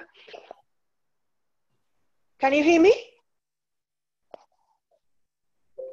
Can you hear me now? Yes, we hear you. Yeah, go ahead. Yeah. Yeah, thank you. Thank you, Sarah, and thank you. Mr. William, question for you was, what is your account of Abiy Ahmed's flagrant violation of an opposition party or organization's autonomy by intervening the internal matters of the organization? The case in this point here is that the ruling party double standard on the agenda of dismantling the OLF is very clear. And when the government-sponsored splinter group within the OLF was given protection by state security forces, while the same security structure put the OLF chairman under siege, forcefully closing the organization's headquarters offices, and most of the OLF's leaders languishing in the concentration camps like prisons, even at undisclosed locations. Thank you. Thanks, Lensa. Thanks for the question. Yes, so it seems apparent that in many ways the political repression that we're seeing particularly of the formal parties, which is the subject matter here, it looks very similar to what we saw in the sort of EPRDF era, let's say. If you recall in my introductory remarks, I said that this upcoming election sadly looks like something which is going to resemble, to some extent, the 2010 and 2015 elections, more than any kind of transformative democratic exercise, which of course many of us were hopeful for when the changes occurred in 2018. And this kind of like interventions in the internal affairs of parties is obviously characteristic of the way the EPRDF dealt with the opposition in the past. I'm not going to pretend, and this will be ammunition for the critic, the previous speaker, I'm not going to pretend that I know the ins and outs of exactly what's been going on inside the OLF leadership recently. I've been watching it from afar. I've seen the allegations. I'm aware that it's obvious what it looks like, but I'm not privy to any extra information there. What I will say is that there is, clearly there is evidence that we're seeing the repeats of those types of tactics of co-option, promoting splinter groups to try and disrupt opposition activities. But more importantly, this is coming back on, again, further EPRDF style tactics that we saw in the pre-COVID months when the election campaign was winding up in Ethiopia, and the opposition, particularly in Oromia, especially the OFC after Jawar's joining the party, was engaging in some pretty dynamic political activity. And it was then we saw permissions denied for rallies, permissions denied for meeting halls, offices closed down left, right, and center, recently opened offices, the arrest of political activists and leaders. And this was all in the pre-COVID days. Obviously, since COVID has come in, we've had this ultimately pretty disastrous election delay and highly contentious extension of the government's terms, and then the arrest of huge swathes of the Oromo nationalist leadership, as well as other political leaders and lower level activists. So yes, absolutely, I'm aware of the allegations that go against the OLF. I could see exactly what it looks like. But to me, it is part of a broader trend of renewed political repression, which again creates huge problems in terms of the credibility of the upcoming electoral process. And I don't know if anyone wants me to respond to the previous remarks from Abraham. I'm happy to do so, but again, I really think that people have got more important things to talk about than which section of the Ethiopian political elite I've been having drinks with in Addis or Finfini. All right, our next question goes to Professor Sfobayene and Jamal. Can you read it?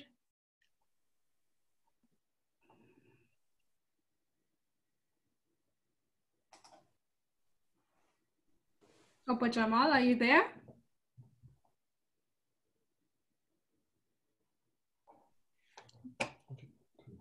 Okay, then, yeah. Jamal doesn't seem to be inside here. Okay, then I will just read it out. So, inside a few minutes ago. Okay, I will just read the question out. So this goes to Professor Sfobayene.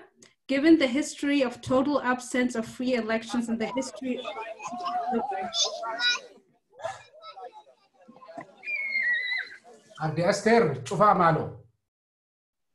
Okay. Given the history of total absence of free elections in the history of Ethiopia, what are the reasons to be optimistic that any upcoming elections will be free and fair? What options do the Oromo people and other oppressed nations and nationalities and people in Ethiopia are left with at this particular moment? And do you think the idea of forgiving a transitional government the right a way forward? If so, should it be a part of that? Thank you, Surah. I'm not on mute. If I may, I was hoping to get a second to add to the previous comment where I think William addressed most of it, Mohammed that you are going to calm the things down, and I'm very happy to read that.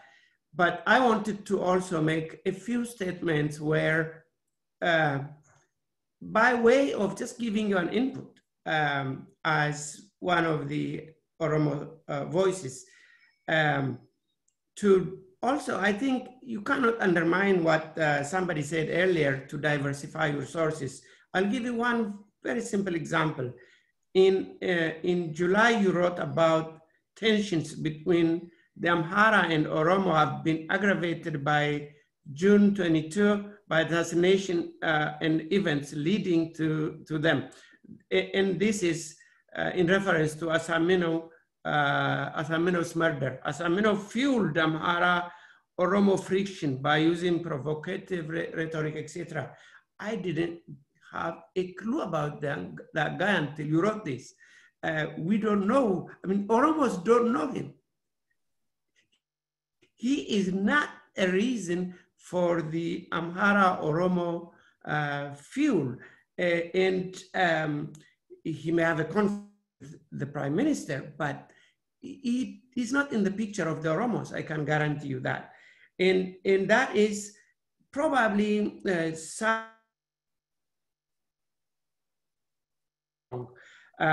Also, in July, you wrote, and the sentence goes, in particular, Jawar, who enjoys enormous sway among the KROUs, who led the protests and remain a force on the streets.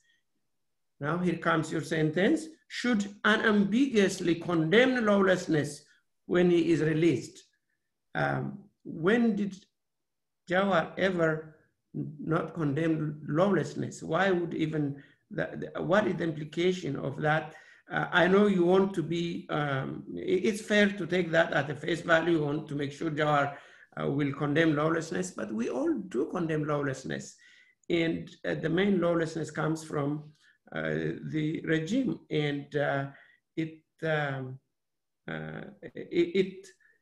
by the way, Jawar is the very person who disarmed 800 OLF soldiers and supported the government. And he was a pacifist until he saw murders and killings by the army. At a personal level, I think Awal is not here, but you also made some very naive comment on your Facebook, where somebody wrote, not you, someone else wrote, the very purpose of the disgraced asylum seeker attack against the British citizen. This sounded like a foul language to me. Attacking a British citizen, close to racism, I would call it. You didn't write this, so I'm not going to blame you, but you, the writer. Thank you, you said to him. So you have to be very careful because a lot of the Oromo and exaggerate it maybe, and even if they don't exaggerate, they're a little bit too far. Why am I mentioning this? Honestly, not to think I'm older, you know, by now the culture on our side, older people do advise young people, and I hope you will take the positive side, not necessarily take it as an attack. It is not an attack. Coming to the question, I don't think elections have any chance. How can you run elections while those people who would be elected are in jails?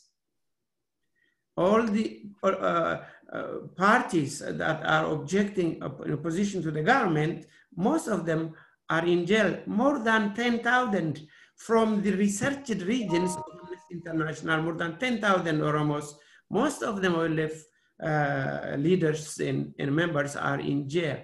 If you have any chance of influencing the people, you will be arrested and you will be in jail until the election is over, and maybe even longer. So elections are, just as in the past or even worse. I don't put much hope in elections. It's going to be a political exercise and Ethiopia is facing a very, very serious political chaos. I read Eve Mary Stranger, and she wrote on Ethiopian side, by the way. She wrote, all the while bloodletting on a certain unknown scale looms larger every day in Ethiopia. And if the country truly burns, as arguably, if it already is, then for globalization. And I underline this and listen to this sentence, and this terrifying eventuality should be broadcast from every rooftop and called out by its name while it is still time. And then perhaps, just perhaps, the Ethiopian melting pot will not go up in flames. And we are talking about elections. What elections?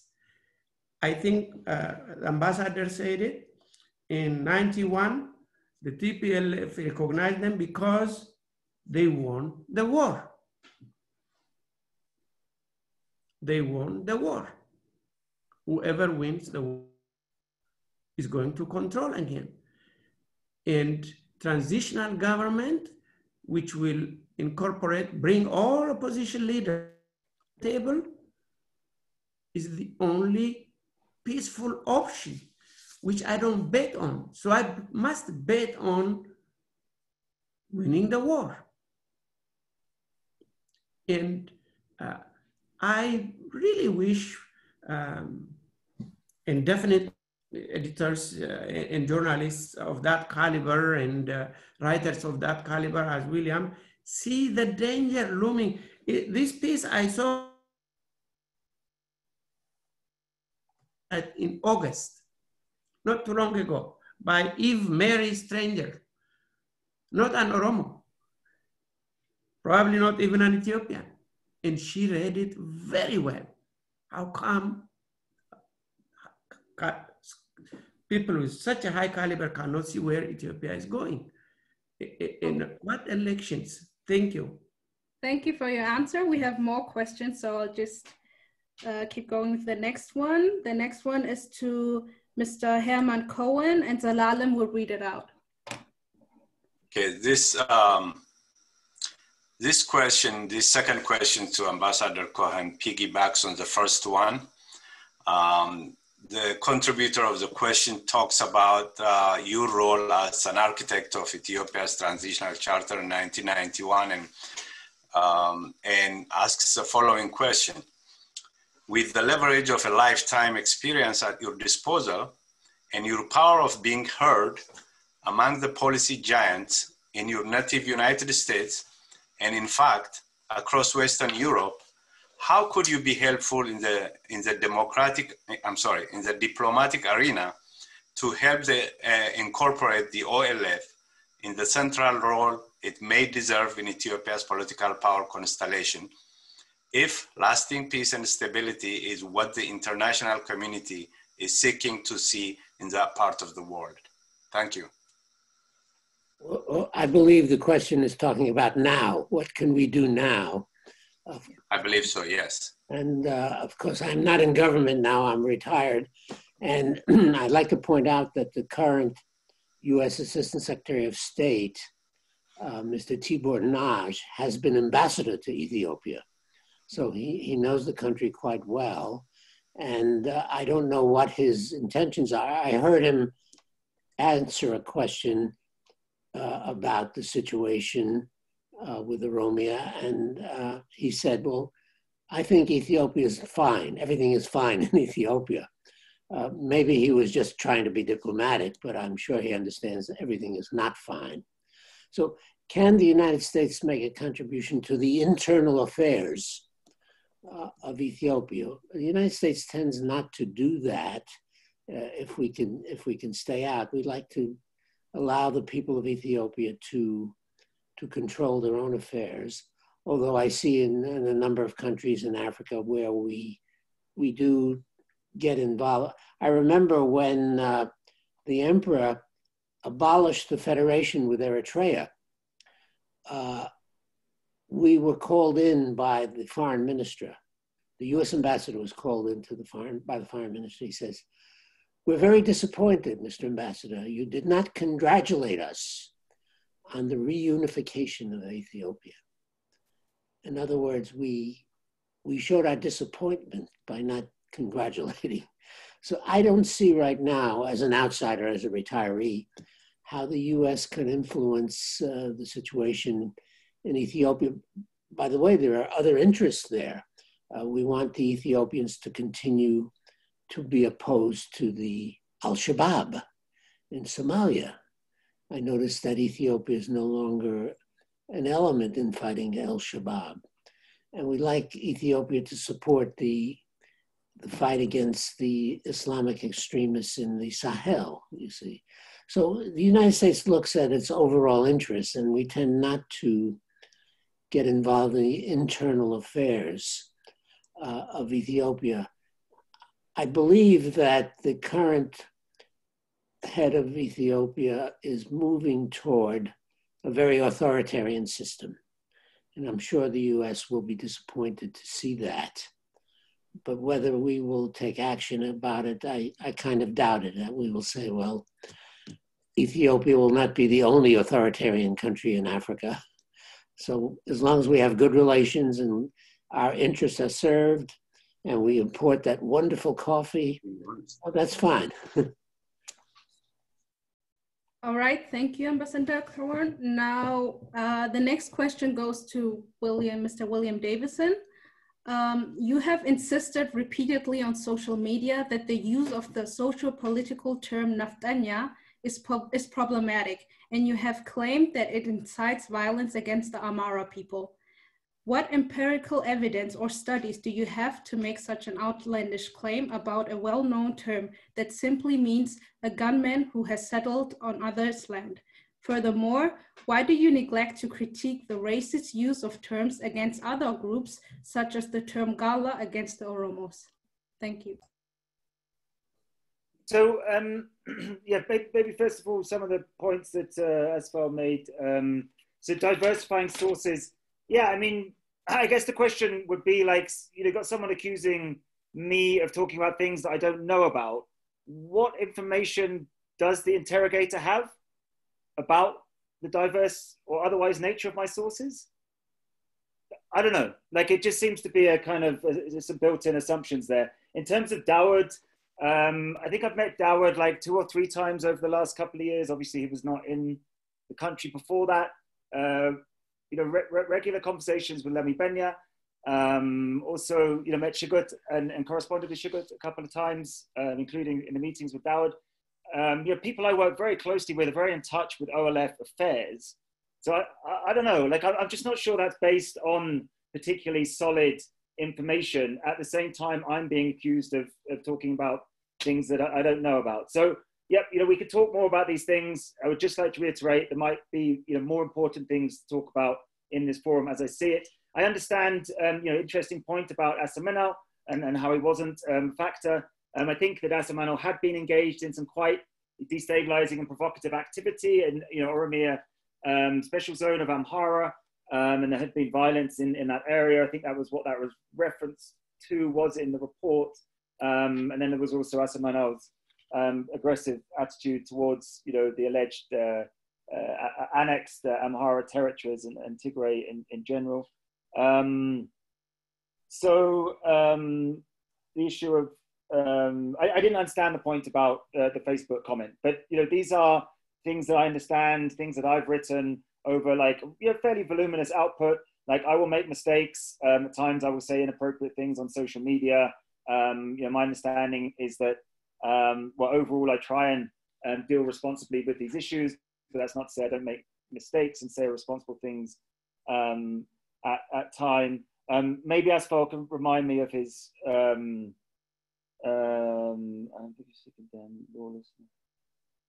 anyway, I'll have to move on. So with regards to the Neftenia issue, so I would take issue with the idea that I have repeatedly raised this on social media. I haven't. I have questioned the use of it, the prominent use of it, by activists like Awal, Like, I feel like it's become such an important term. It's a marker of your positioning on Ethiopia's very divided political spectrum. Either you say, you know, yes, it's just a term that was applicable originally in the colonial era, and that's the usage that we're doing, and it has there's no reason to have concern about its usage now. Or instead you take the complete polar opposite view, which is that it's a dog whistle, it's a racist dog whistle that's used to try and encourage, you know, discrimination and attacks on Amhara people, particularly Amhara people living in Oromia. When you have someone like me, who's you know, an observer, a commentator, an analyst, an editor, who's watching this political debate unfold, you're just highlighting the fact that there is a very serious political debate which is centered around the use of this term, Neftenia. Now, fair enough, you know, what empirical studies are you relying on? Yeah, not much. You know, it was just like questioning the use of this term by activists. As it happens, you know, reporting from on the ground, it does suggest that the term has been used when incidents of violence have ensued. Like, I was talking to an NGO, an Ethiopian NGO recently, who is monitoring hate speech on social media, and they have already reached some conclusions about the use of the term Neftenia. I'm not saying anything definitive here. I'm just saying that this is a legitimate area of debate.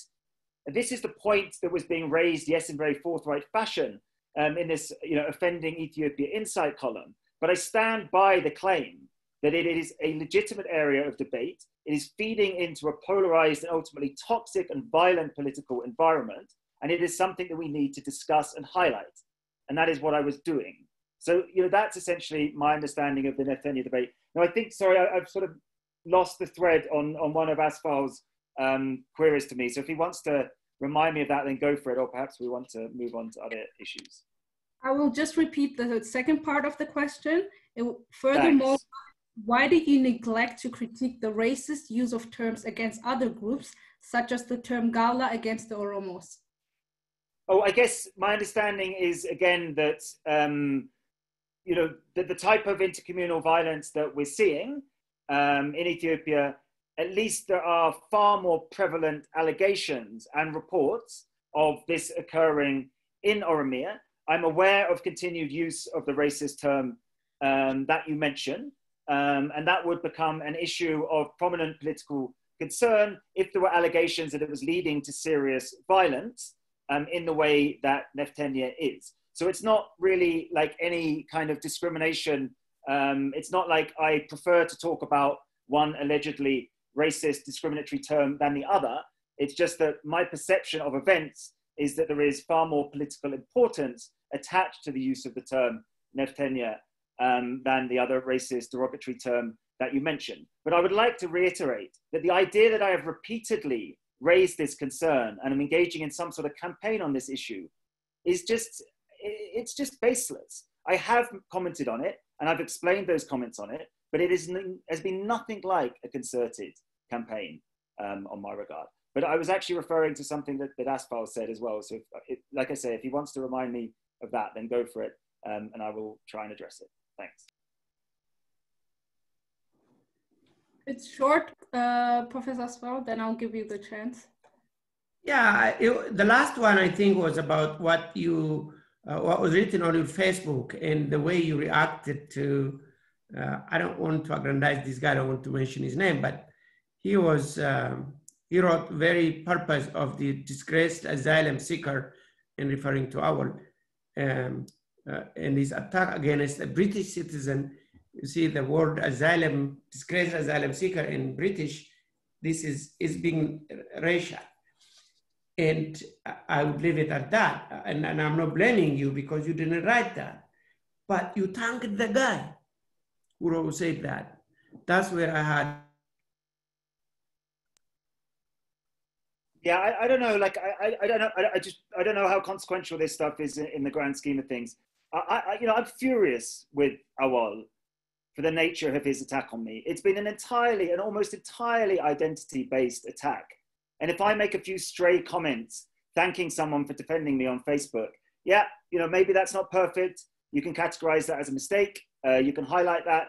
I'll put my hands up. It doesn't sound like the most, you know, it doesn't sound like the sort of a comment that should be acknowledged, but that really stems from the outrageous identity-based attack of AWOL on me, and by implication, the website that I run. Thank you. That's enough for me. I appreciate that. Okay, we go on. Great. The next question goes to Ambassador Herman Cohen. What advice do you have to share to Prime Minister Abiy Ahmed about how his administration is performing, its failures to democratize, its crackdown on opposition groups, and its failure to address the Oromo questions raised in the Oromo protests? If these failures continue, where do you think the country is headed? Well, my advice to the Prime Minister is, please do not fear democracy. Do not feel that you have to exercise total control, as all of your predecessors, in order to have an efficient government. It is just the opposite. You will not have an efficient government. You will have dissidents and rebellion all over. And I could see what's happening now in Tigray. So do not fear democracy. It will be good for Ethiopia. It will be good for you, be good for your legacy. I know that one of your best friends is the president of Eritrea, who's also a good friend of mine. Do not use him as a role model for government, because his role model is Mao Zedong. And that was not good for China. It will not be good for Ethiopia. So please do not fear true democracy. Accept it. Thank you. Thank you for your answer. The next question is going to be read by Adelensa, and it goes to William Davison. Adelensa, are you still here? Yes, I am here. Thank you.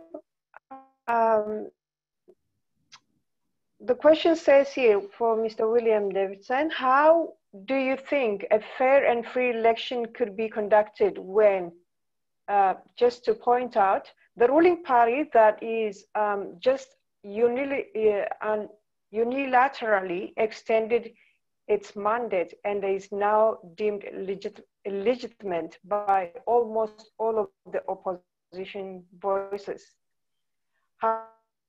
Everything in its power to disfranchise the opposition leaders, closed regional, local offices of the OLF throughout Oromia, and detained more than half of the potential candidates of the organization.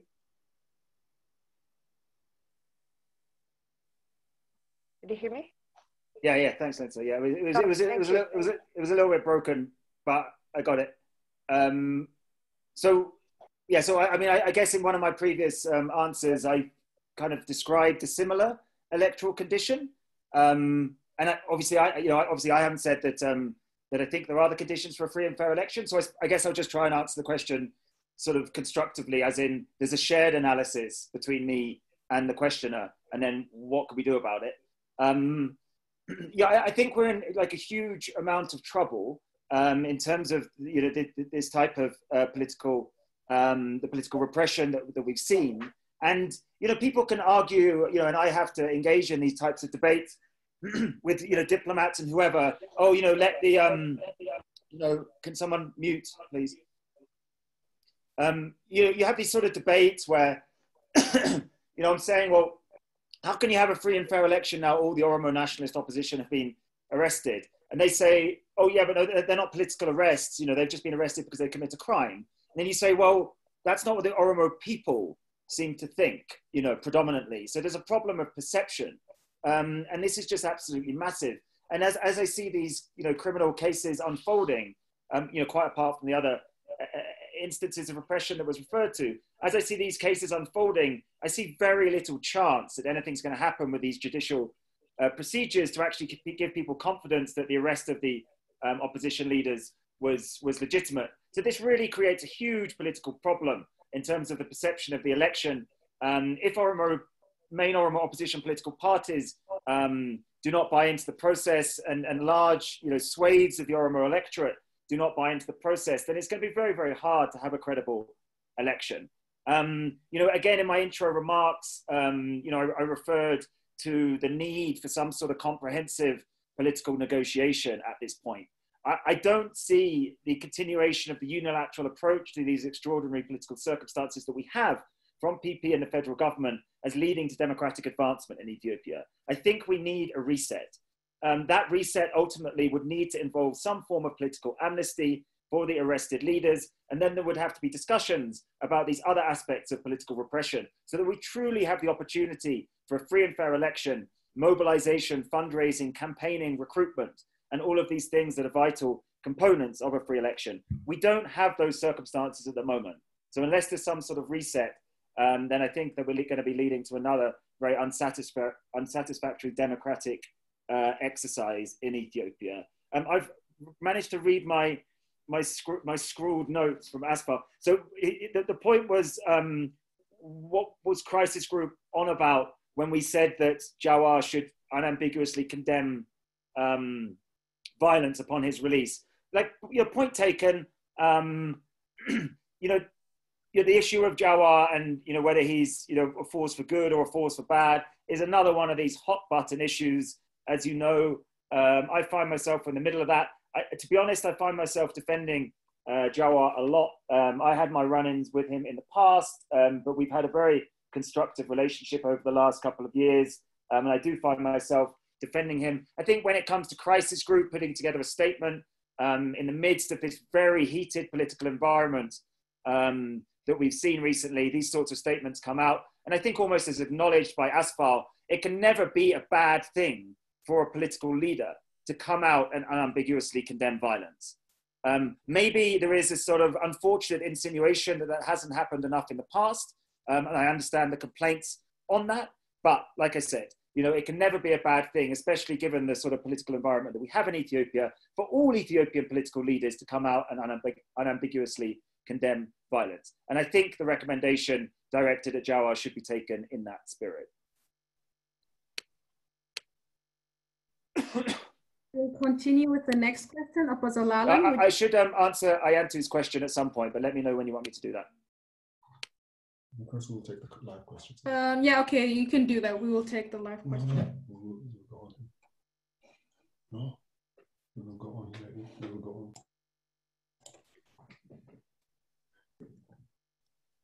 Okay. Let me go through the chat. I see there's more stuff in there since I was speaking. So let me go through the chat and I'll answer them all together in a minute. All right, then we will continue. Ms. Opozolalam. Okay, all right. So this next question goes to Ambassador Cohen as well. The contributor of this question talks about the London 1991 conference, your role in that conference, your famous assurance at the time, no democracy, no cooperation, and then goes on to talk about other events at the time, but asks these two very important questions.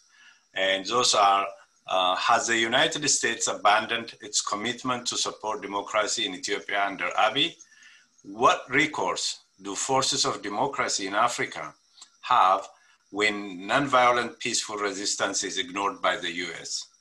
And the second question is, what is the nature of the so-called rapprochement between Ethiopia and Eritrea?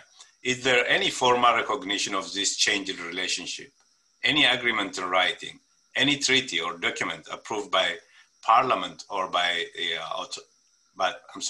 authorities in Eritrea? Well, thank you. In terms of the London conference, and when we said no democracy, no cooperation, well, we thought that the beginning of government after the London conference was going fairly well.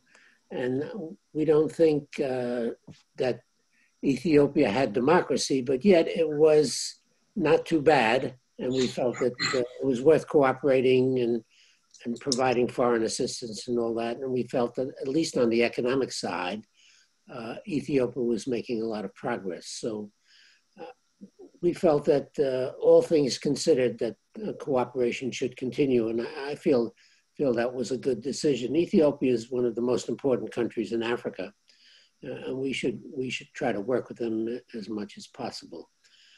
Now, the second question, you want to remind me of that? That was the that was the nature of rapprochement between Ethiopia and Eritrea. Is Yes. there any formal recognition of this changed relationship, and any agreements in writing that you know of? Any treaties, documents approved by the parliament? Well, I don't think this was a rapprochement so much as it was ending the war. You know, there were many troops on both countries on the border because they had never really decided. Meles Zenawi accepted the Algiers Agreement and the delineation of the border, but there continued to be a lot of tension. And until Prime Minister Abiy and President Isaias formally declared that all hostilities are ended and we will remove our troops from the border, I think it was essentially a final act in an earlier peace agreement. And we think this is wonderful. We no longer have to look to the Eritrean-Ethiopian border as a source of tension, as a possible beginning of hostilities. We put this behind us now. This is wonderful. One disappointment I had was that when I had Meles Zenawi and Isaias in the same room, I said, I know there's going to be an independent Eritrea, but I implore you to have a common market, because both sides benefit from the trade between Eritrea and Ethiopia. Well, this was true for a while. It was true for several years, but finally, with the creation of the Nakfa and other impediments, the common market disappeared. I will urge both Isaias and Abiy now, take a good look at the possibility of a common market. This will be the benefit of both populations.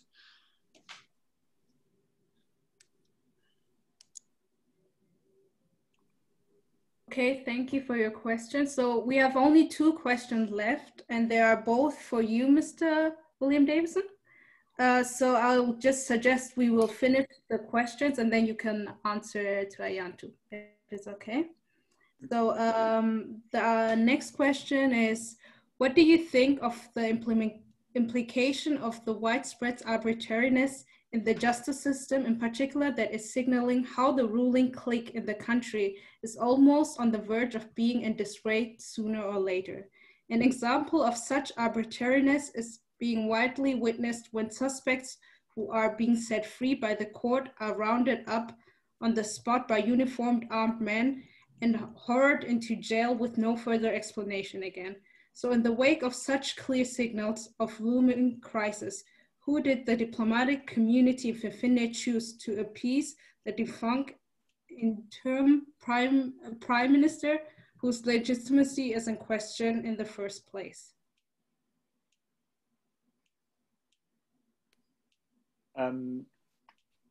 Yeah, I mean, there certainly has been plenty of evidence of instances of those kinds of violations of due procedure. I mean, again, I think, you know, we're looking at a continuation of practices that we saw under the EPRDF regime, where far from having a judiciary that was independent and criminal trials that were conducted with high quality of evidence and procedure.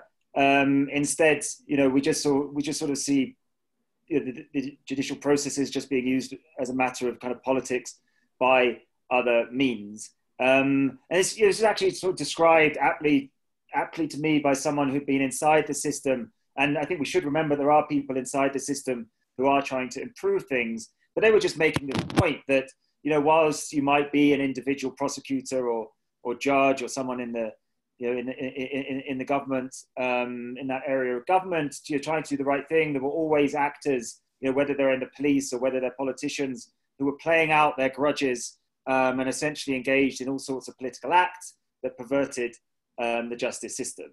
And I think this is, there is evidence of this, and it does look like a continuation, and it belies the claims that we've seen significant reform in Ethiopia, particularly of the criminal justice system. And we should also note that, any sort of generally sort of under-resourced justice system is going to struggle just with a huge number of arrests, over 9,000, and then the 4,000 plus prosecutions that we've seen or we're seeing. Any justice system is going to struggle with that. And I think one which is as under-resourced and as under-reformed as Ethiopia's is we're certainly seeing the sort of negative impact of that. Okay, so let me turn to a couple of Ayantu's points. So I mean, it's always good if criticism is specific as possible. So I kind of note that Ayantu has said, well, I've reviewed the articles, haven't said which ones, and it's like, and I've formed a conclusion from them. And then, based on that conclusion, I have surmised that I am actively setting the agenda. There's only one thing there, which I think is sort of not contentious, and that's which Ethiopia Insight engages in heavy editing of each and every article. We do that to try and improve the standard of the writing, and generally to try and improve the standards of the writing. There's no secret there. There's also should be no secret, considering the amount of research Ayantu has done, that there is not a single word, including the headline and the subheadings, the intro, which is not the case in all media. There is not a single word which goes out without the approval of the author. So I'm not quite sure how that factors into Ayantu's thesis. But really, to answer the question properly, given the research that Ayantu has done, she would actually have to be much, much more specific in how she formed these conclusions, which she then bases her question or her sort of allegation on.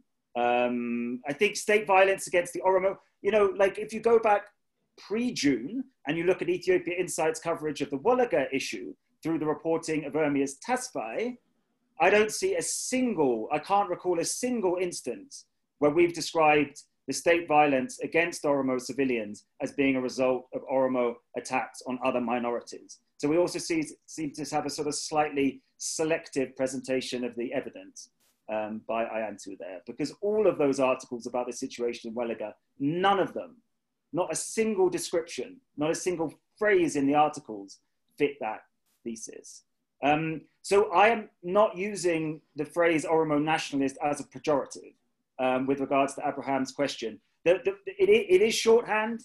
I realize it's a catch-all, but it's really to say, those who support the position of the Oromo as a political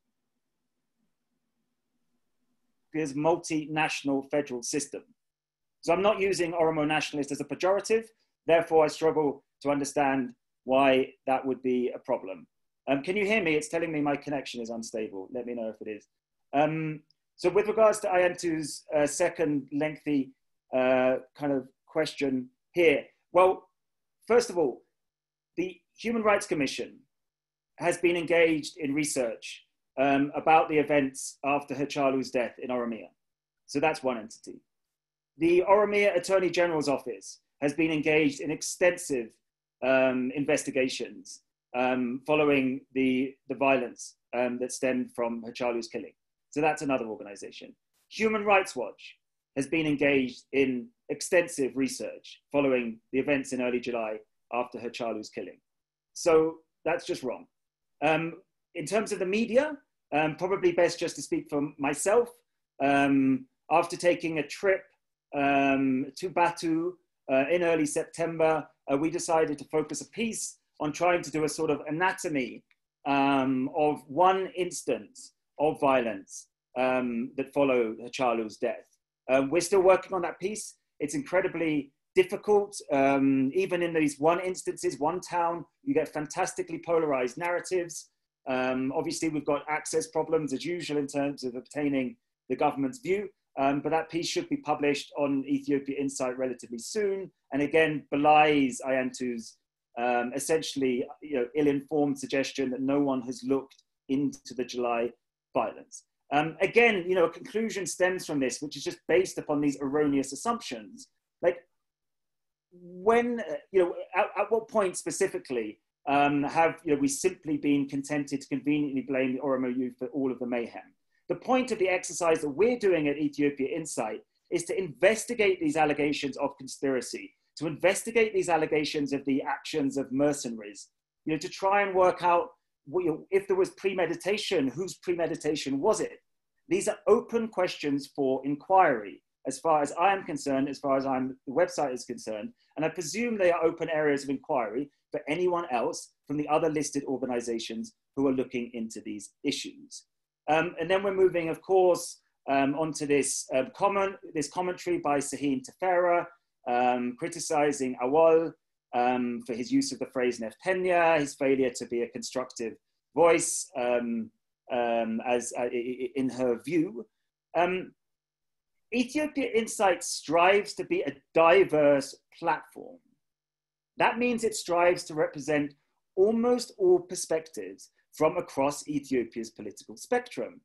What that means is it does not just publish viewpoints by people who share the political views of IAMTU. It publishes the political viewpoints of people who disagree with almost everything IAMTU says. That's why we end up with this, that's why I end up making the decision to publish this sort of column. Whether we like it or not, there are organized political forces in Ethiopia, there are political elites, and there are ordinary Ethiopians who really resent some of the activism that Awal has been engaged in. If it was just one voice, Sahin, who held this view and came to me with this column, I wouldn't have published it. But we all know that Sahin is representing an important part of the Ethiopian political constituency. Given that the website strives to be a platform for all of Ethiopia's political perspectives, there you have the understanding of why the article was published. In terms of the exact phrasing, I've discussed at length this sentence that IAMTU quotes there.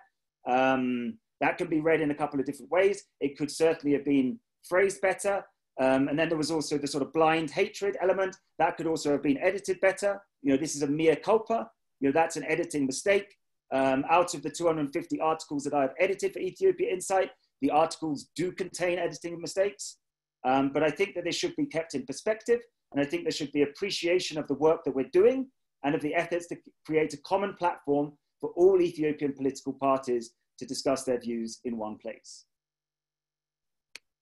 Okay, thank you. We have one more question left. Opa Jamal, can you read it out? And afterwards, I will give it back to you, Dr. Trevor.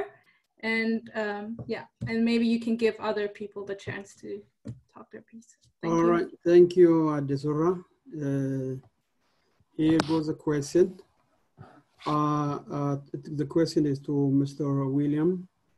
Please tell us what you think the nature of political crisis is that the Oromo people and other marginalized nations in Ethiopia are facing right now.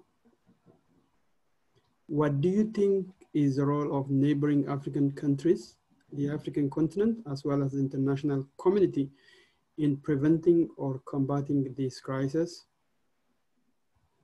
That's one question. The next question was, it is clear from the records kept by the Prosperity Party that over 700 youths were killed in the first 3 weeks after Hachalu's death or assassination.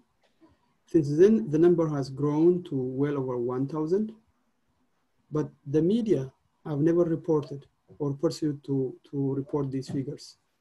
Why do you think the killings in Oromia are underreported? Why they are covered very little?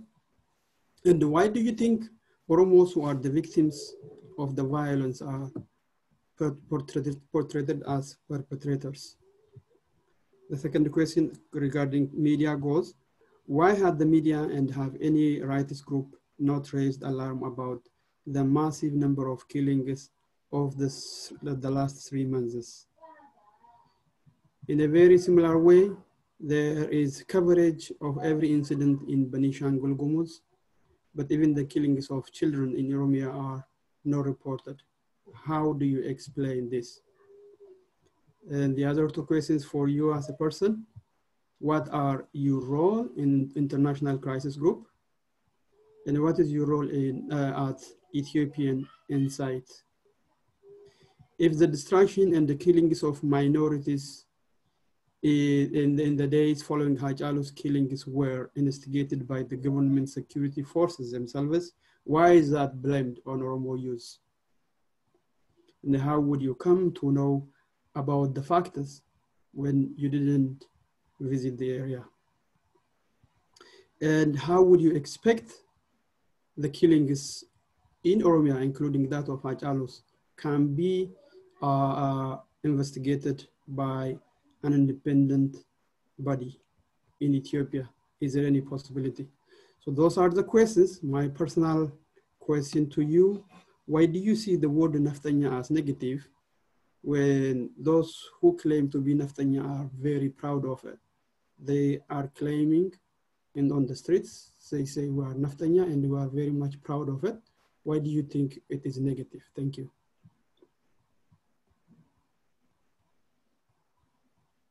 Wow.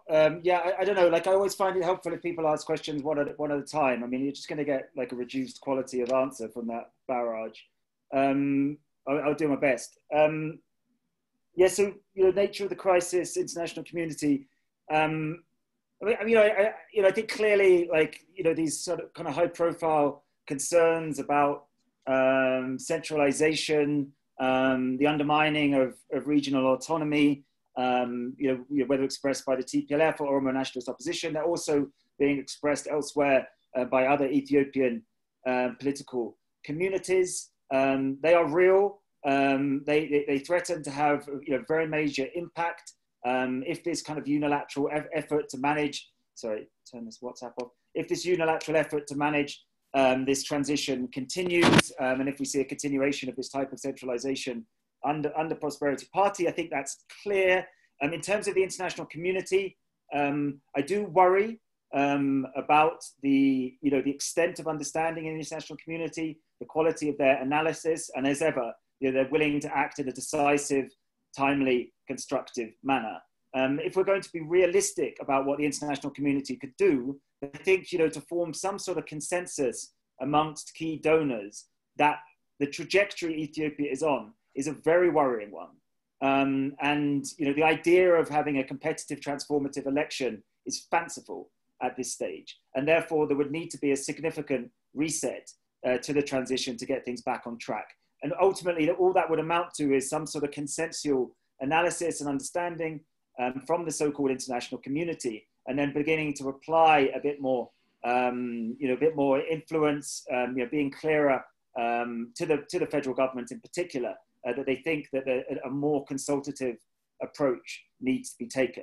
I think realistically, given where we are, given the huge amount of support for this government, the investments that have been made, the awarding of the Nobel Peace Prize, and then other factors that impact this situation, we have to be realistic about the extent which the international community is going to perform some sort of 180-degree U-turn. But they should be able to come to a reasonable and more accurate analysis of the situation and start to advise the government that the current trajectory is untenable. Yeah, so I think this issue of media balance that comes up today is I said in the answer to Trevor before, referenced Trevor's work. I think this issue of media balance is very, very important. I think it's fair to point out that the violence in Metekel zone recently has had considerable more publicity than violence in Walaga. There is again the obvious point that access is hard out there, but then there is also the reports by the OSG and other entities which shine a light on what's going on out there. I think we do have a problem of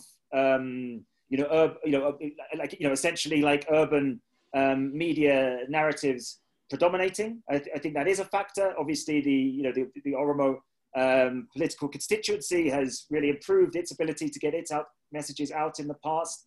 But I think this does create problems. What I would say is that, as my former career as a wire reporter, if you get, a well-written, crisp press release, sort of contemporaneous, documenting contemporaneously, describing exactly what's happened in very factual language, you know, without too much, you know, political rhetoric in there, just saying, you know, this happened in the Kempt, you know, this happened in Kelem Wolaga, it happened, you know, and then, you know, contact us if you want further information.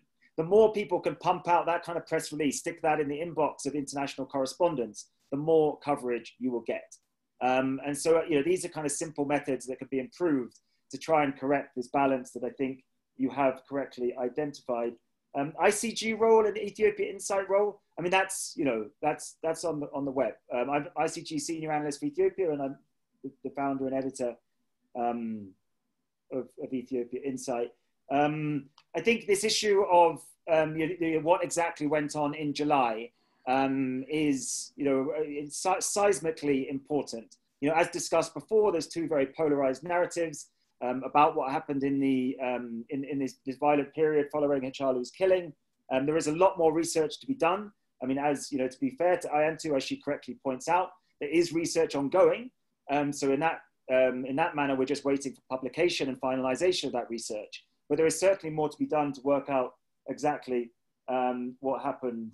You know, what happened in July. And this idea of an independent investigation is absolutely critical in the Ethiopian political condition. We have, you know, we have politicized narratives, we have gossip, we have conspiracy theories, we have all types of propaganda. They are predominating, and they are essentially just infecting the political discourse. If this continues, it's just going to accelerate and worsen, as I see it. There is no suggestion that people are really talking to each other across political divides. We just have amplified political narratives going on in their own direction, which is eventually going to lead us down the path of further conflict. The idea of an independent investigation into some of these very serious political events we've seen in recent history is a fantastic idea. The issue, of course, is how do you constitute such an independent investigation in the Ethiopian political context? When the UN refers to this, the UN Office of Commission for Human Rights, they talk about the government handling an independent investigation. Well, you know, half of Ethiopia's political constituency is blaming the government for being involved in these events. So it's going to have to be something more than that. You know, perhaps if the Human Rights Commission manages to improve its capacity, as I think it's showing signs of doing, showing signs of autonomy. I know others disagree, but if the Human Rights Commission can continue to improve and show genuine independence and impartial and equitable concern for all of the human rights violations in Ethiopia, could the Human Rights Commission be empowered at some point to perform that sort of role? Or could we have some sort of formation of a special commission, you know, with opposition figures and neutral figures on the commission, accountable to Parliament, although that's not much use at the moment because Parliament's controlled by one party. So there's all sorts of structural and political impediments to an independent investigation, but the need for one is absolutely, it should be obvious to all observers to try and shine some credible and impartial light on some of these very murky and hugely consequential violent political events we've seen. Yeah, some people claim ownership of the term Neftenia. I'm not sure how many people do that. And I would posit the suggestion that for as many people who claim ownership of the term Neftenia as something they are proud of, there are far, far more people who are concerned about its usage within some political narratives. So I do acknowledge that there is some ownership of the claim, but I don't think that I don't think that you know, refutes or cancels out the fact that there are others who are also describing it as a racist dog whistle, which applies to Amhara and is designed to instigate you know, some form of political action against Amhara. That's the allegation, at least. I think just to round off up on this point quickly, there are obviously allegations that that Prime Minister Abiy and the Prosperity Party and the people contained within are leading, you know, some sort of neo-Neftenia, sort of neo-imperial administration. There was also the allegation that Hachalu faced death threats from people who were upset by his criticism of Menelik, and those people were often described as Neftenia, or they were described as Neftenia. When Hachalu was killed, my understanding is that there was considerable blame placed upon those elements who have been identified as Neftenia, whether that is the government itself or whether it's sort of, Amhara, urban, Shoan, non-Oromo elites. That was a popular perception. Now, I don't want to draw too tight a kind of chain of logic here, but there did seem to be the allegation that Hachalu was killed by Neftenia. There was understandably absolute fury and sorrow across Oromia at Hachalu's killing. And as much as this narrative and the harm it's been done may well prove to be exaggerated, and as someone pointed out, the empirical evidence proving the connection between elite activist use of Neftenia and killings on the ground, the empirical work has not been done. I would point to these kind of sort of circumstantial events surrounding Hachalu's death and the use of the term that I think are at least worth examining. All right, Dr. Trevor, would you take on? Thank you very much, Surah, and thank you for doing that. And I'm sorry I forgot about it earlier. Everyone, I am very conscious of the fact that we are beyond time, but with William and Asfau's permission, I would like to continue so that we could answer some of the questions from the people in the audience on the Zoom thing. Would that be all right with you, William and Asfau? Yes, absolutely. William, are you still around? You're muted, William. Sorry, I'm gradually losing my voice, but I'll keep going. Yeah. Are you still okay for a little while? Yeah, that's fine. Great, great. Okay, so we have questions from the audience. I think the order is Daniel Dibaba, Gluma Gameda, HP, Banti, Mohammed Hassan, Gabi Nure, and Merertu Kitila. Now, I propose that we go on for about 15 minutes maximum. After that, everybody's just going to be too tired, I think. So, Daniel, would you like to ask your question fairly quickly, please? Thank you, Dr. Trevor. Thank you, everyone. Hi, good evening, Davidson, and good morning, Dr. Mr. Cohen. First of all, I think it was William who said Abiy Ahmed came from an Oromo bloc. And he himself doesn't see himself as an Oromo, and he doesn't have like a sense of being an Oromo. He doesn't share the same mindset with the Oromo, and so he's not an Oromo. And when he received the Nobel Peace Prize, his information was read as he is from an Amara mother and an Oromo father or something, but I really doubt he's an Oromo at all.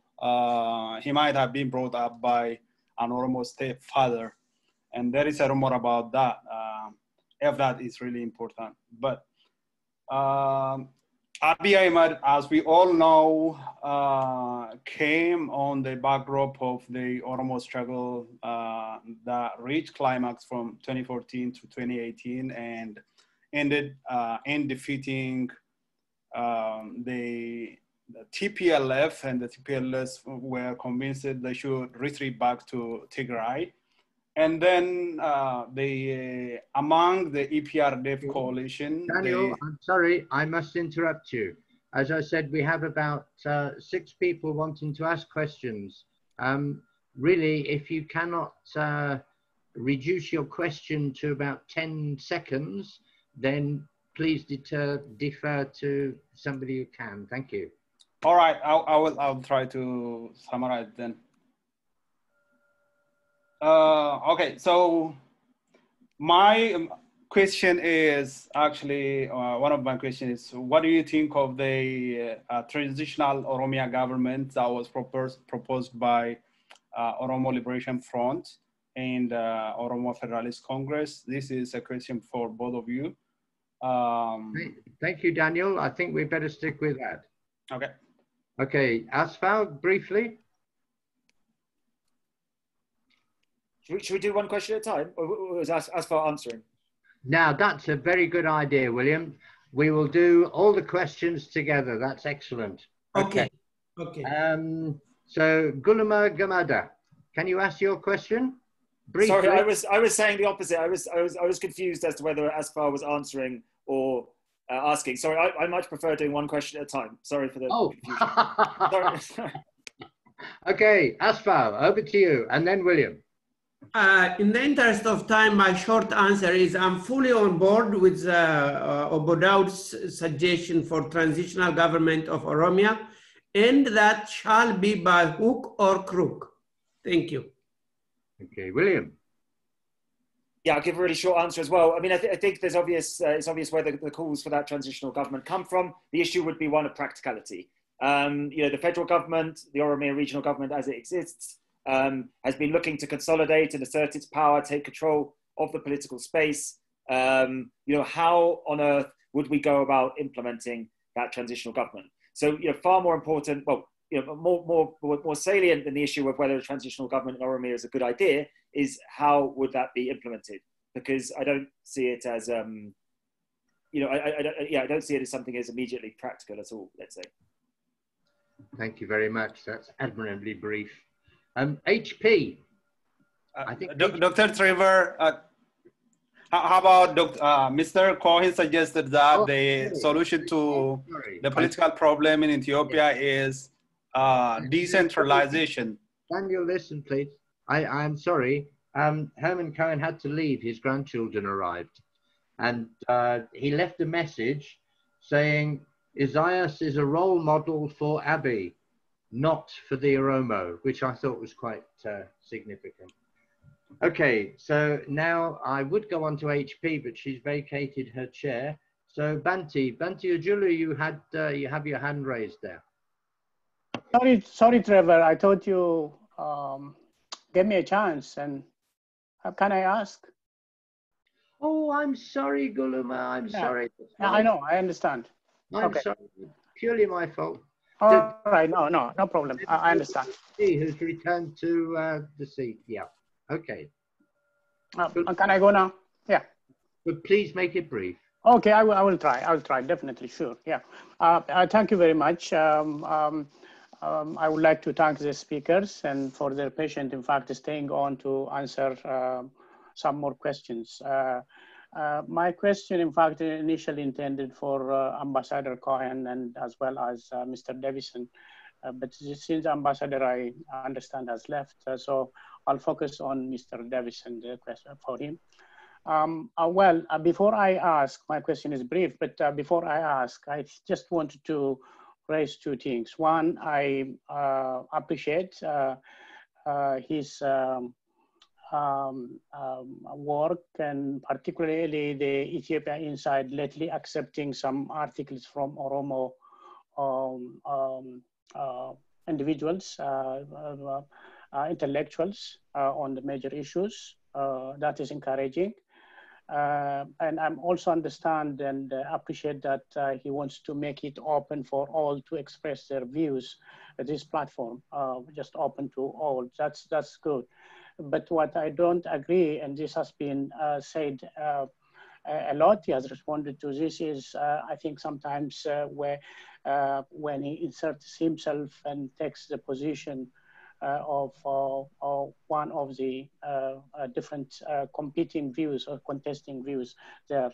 That's what we don't appreciate. But as far as the forum remains open to all, and we can debate, and we like to debate, and we like to write and express our views there, that's welcome. And the second point related to this is this term naftanya. That's, I think, unfortunate that Mr. Davison. I'm sorry, Galuma, I have muted you. If we're going to terminate this in 10 minutes, then we really have to be brief. If you cannot ask a question within 10 seconds, then please. Okay, just let me ask the question. I'll drop the rest. That's fine. I think we can take it up with Mr. Davison later on. My question, I think, is partially answered, but let me ask anyhow.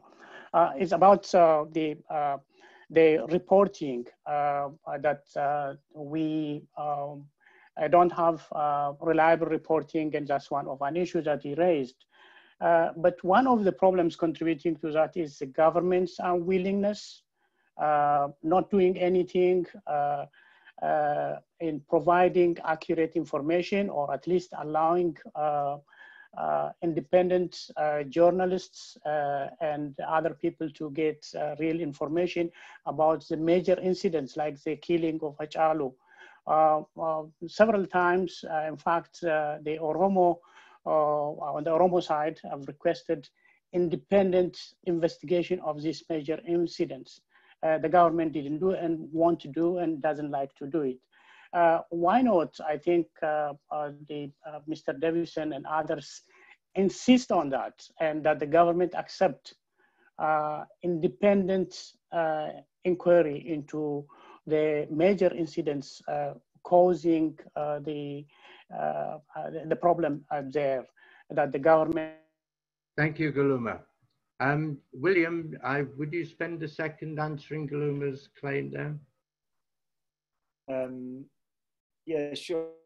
I mean, I think this sort of like, these sort of just sort of trying to be constructive on the issue of media weakness. So it's almost, it's just kind of like, imagine if there was like, strong independent media outlets in each Oromia zone or in each major, Oromia urban location.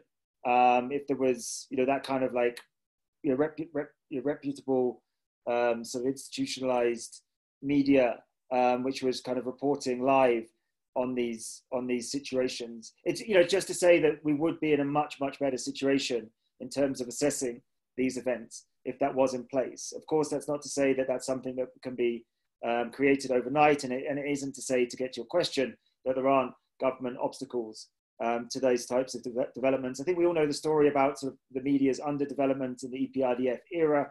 Obviously, there was a real tendency of the EPRDF not just to control in a physical fashion, but also to control the flows of information.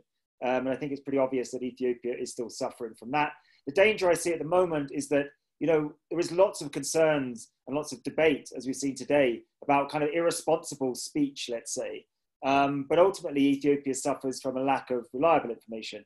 So we have all these concerns, we have a new hate speech law, we have all this focus on irresponsible speech or alleged irresponsible speech. And we're kind of, the issue that there isn't enough reliable information and flows of information, I feel like gets lost sometime.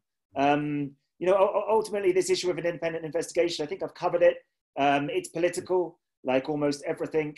And until the government signs up to allow itself to be investigated by a genuinely, impartial, capable, independent authority, and takes measures to provide all the cooperation and access and security that's needed for those investigators to carry out its work, we are effectively nowhere. So that for me is the issue. It's not about the need for an independent investigation. Yes, the government can be implored to do so by external and internal actors, but until the government actually buys into this and takes the necessary measures, then it's just going to remain something else on the wish list, really. Thanks very much, William. HP, your question, just 10 seconds, please. Any more, and I'm going to have to mute you. Unmute yourself. You will have to unmute. Okay, thank you so much, Mr. Trevor. I have two questions for the two, guests. One is, the first thing is for Mr. Williams. Mr. Williams, thank you for coming on this panel. You seem more than a journalist. Really, the way you talk, it looks like more than journalism. But I'm proud to call myself an Oromo and an Oromo nationalist to tell you, because you are referring one person or one person's nationalism to this panelist, because like Lench Obati, for us, Oromo nationalists who suffered under the yoke of imperialism and capitalism, and on this time with the dictatorship of Abiy Ahmed, supporting his government, to me, he's not a nationalist. I'll leave it to that. And I'm gonna ask you a question. The question I'm asking, Oromo wants sovereignty of their country. They want to be, what do you call it? Our struggle is not like a cake or coffee or something like that. You're going to say a language or speaking in Addis Ababa, the Oromo language. We want to be a sovereign country who can control his wealth and resources. Do you support? And the second question to Dr. William, Mr. William, you are a journalist. You seems biased, but I don't know really, but there are a lot of biased journalists in America. But do you report the activity, illegal activity of Isaias Afwerki in the Ethiopian government, meddling in this government, and his security is killing and murdering people? Do you report this? Do you have any idea as a journalist? This is my question. And the second. I'm sorry, I had to cut you off after that one question because we have to limit this somehow. William, would you like to come back to HP on that? Yeah, so, okay, it's a sort of starting misconception, I suppose. So I'm not a reporter anymore. I'm an editor and a publisher, and then I also have a job as a political analyst for Crisis Group. So I'm not a reporter. You know, yeah, I think this issue of Eritrean involvement in Ethiopian politics, I certainly agree with HP that this is something which is underexplored, and potentially it's a very important matter that's underexplored. And I don't want to hide behind this, but yeah, that's not my frontline job to be doing that now. I am an editor and an analyst. I am having conversations about the issue, but it's not exactly an easy thing to report on. It's not exactly easily accessible information about those types of things. So it's a tricky one. Yeah. So so sort of like we could be careful with how the question was phrased. You know, I understand that my understanding is that there was plenty of popular support for Oromia's and the Oromo people's self-determination and autonomy within the Ethiopian Federation. And then I think as a kind of objective matter of assessment, you know, the development of the Federation has been stunted in many ways by the EPRDF's blanket control. That's a kind of de facto one-party state operation. So the idea of kind of autonomous policy making at the regional level didn't really materialize. And then we have that kind of centralization of power, which the ambassador was talking about, which comes, you know, despite the formal federal setup. And I was referring to issues about the kind of fiscal imbalances. So you could see that, you know, if there is, as there seems to be, you know, a strong Oromo demand for genuine autonomy, then we can kind of objectively identify that despite the on paper autonomy that the Constitution grants, that hasn't actually been the de facto case. So there is plenty of sort of progress that can be made there. I'm sorry, that's a bit of a diplomat's answer, but you have to be careful with this stuff. Okay, well, I certainly am getting rather tired now. Banti, did you still want to raise a question before? Remember, you're summing up right at the end. Yes, I just wanted, I have no question. I just wanted to give. Okay, then let's stop there. You're going to sum up at the end anyway. So if there's not a question, then that can be part of your summing up. Sorry, I'm using chairman's privilege. Yeah. Trevor, there's also a ton of questions in the chat that haven't been addressed as well. I don't suppose there'll be time for them, just to note that. I'm afraid not. Mohammed, your question. Thank you, Trevor. William, many questions were directed to you, not to attack you, but really to make you sensitive to Oromo issue.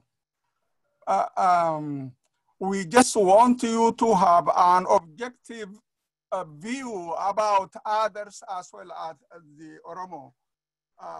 Secondly, you said Awal is an activist. Awal is a fine scholar. He is also a committed scholar who raises issues. The issue he raises really touches all of us, and dismissing him as an activist is really not a right approach. If possible, it is best if, you know, the relation between the two of you is cleared. And I regularly read, thank you for the Ethiopia Insight, I regularly read the Ethiopia Insight. To be honest with you, most of the time I curse myself sometimes for reading it, because what is published is not sensitive to Oromo issue. I just want you to understand this, basically. And finally, if you want to understand Naftanya is a system. There is a wonderful book by John Markakis, 1974. And you can clearly see the system that was established after Menelik that lasted all the way up to 1974. There is a valid reason why people fear Abiy is restoring the Naftanya system, under which it was impossible to speak in Oromo language. Up to 1974, you can't write anything in Ethiopia, and they want to take us back to that one. And one has really to be very careful about this issue. Please, finally, please understand the issues were raised. Honest to God, I feel not to attack you, but to make you sensitive. Look at our issue. People who are vast in Ethiopia, not having a single independent radio in Ethiopia at the time, not a single television in the country. Everything, there are 100 medias in Ethiopia, they all daily pump anti-Oromo propaganda. And the people who live in Ethiopia, especially those who talk government to government cadres, they usually adopt that idea, basically adopting the ideas of cadre. Nencho Bati is a government cadre, and he is feeding you with the government ideas. And their idea is to destroy Oromo nationalism, to dismantle Oromia. I have heard literally from Abiy Ahmed, who said, I will destroy. And you know, our people struggled for so long to create an Oromia, and he is systematically, and those around him are systematically dismantling Oromia. To be frank with you, this is the final point. There is no Oromo government in Oromia now.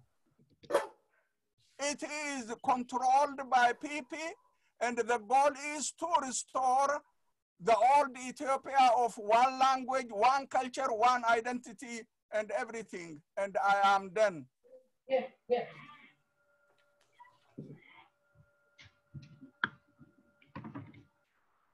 Thank you, Trevor.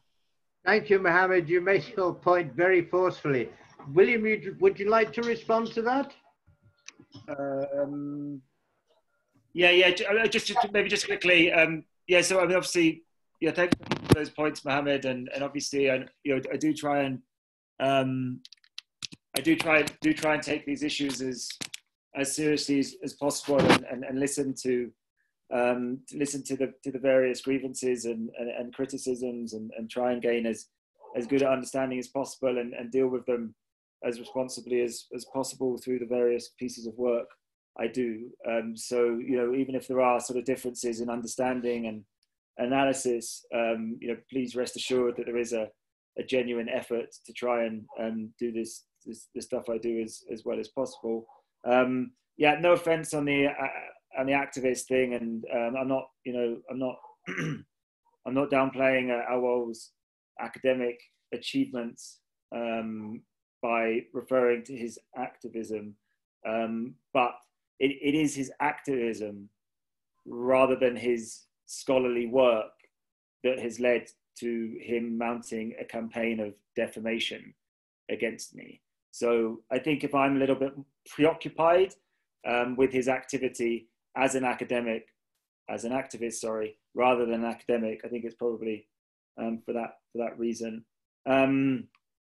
Yeah, I think this maybe try and say something on the Neftenia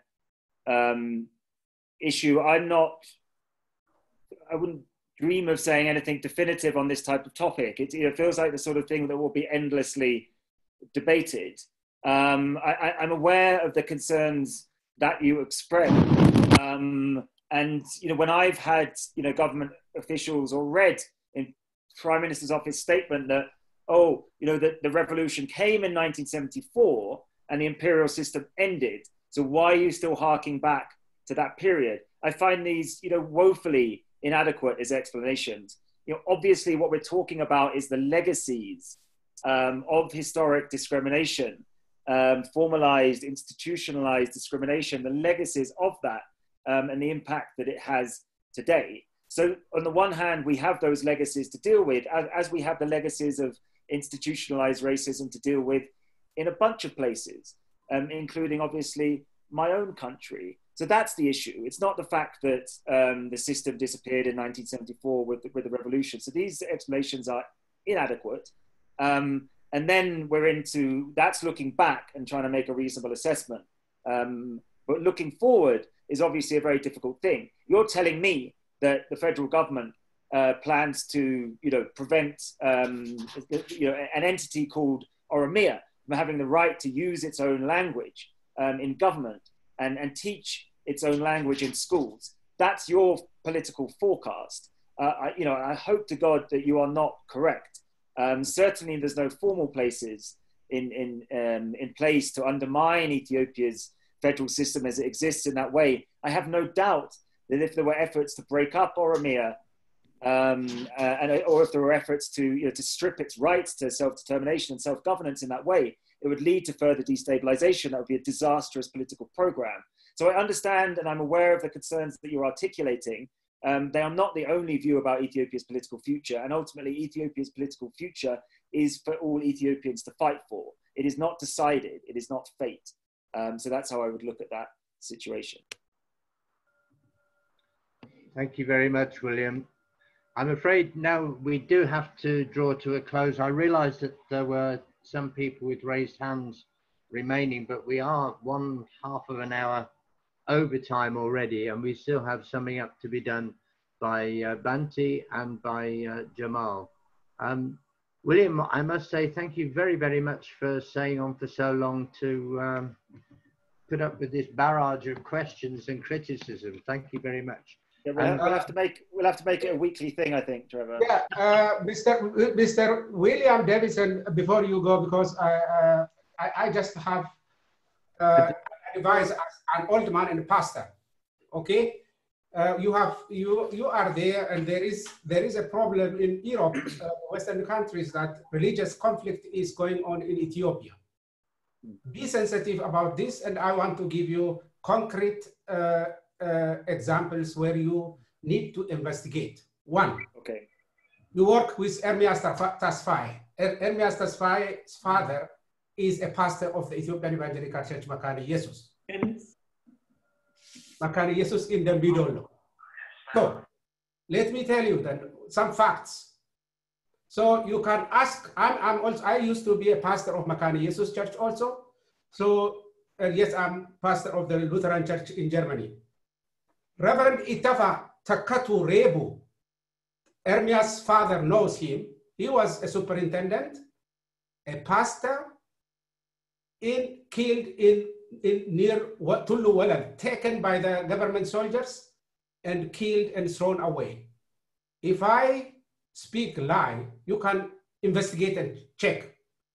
Second, Makani Jesus person, Moroda Mosa in Ambo, an 80-year-old retired Makani Jesus church elder was killed by the soldiers. Okay, let me leave out the Protestant part of how the Christians were killed, not by Muslims, but by the government soldiers. That's what I want to tell you. Then, Go to Harar. Muhammad Amin, a civil servant, was imprisoned in Harar town, taken from prison, and he was beheaded, and his dead body was found somewhere in Babylon. He is a Muslim, again, by the government security forces. And you can continue about the assassination of imams in Shashamane, things like that. Please, in Europe, it is said that Muslims in Ethiopia are persecuting Christians. Things are distorted here. And there are innocent people, innocent Christians who believe like that. As independent person coming from Europe, please make such concrete investigations. You can ask, it is easy, Makani Jesus pastors will help you. Even you can go to Amphilo and see where Christians were killed. And Chalas, a soldier of the OLF, his parents, 80 and 60 were killed in Amphilo. I am human rights activist. So just for your information, please come up with investigations, what I just said. Thank you. Thank you, Banti. And William, I will ask you to respond to that in a few moments, very briefly, if I may. And that will be the last contribution, apart from Jamal's summing up of the whole conference. I'm interrupting just to say, Asfau's asked for time to say thank you, and I banned him. I said, no, we're running out of time. But he just wanted to say thank you very much and applaud your attendance in this, and wanted to say he's enjoyed the conversation with you. So if you just briefly answer Banti's question and comment, and then we'll hand over to Jamal for final summing up. Thank you. I didn't say also my final summing up of thanking everybody, Dr. Trevor. This was only the suggestion. Okay, go ahead. William?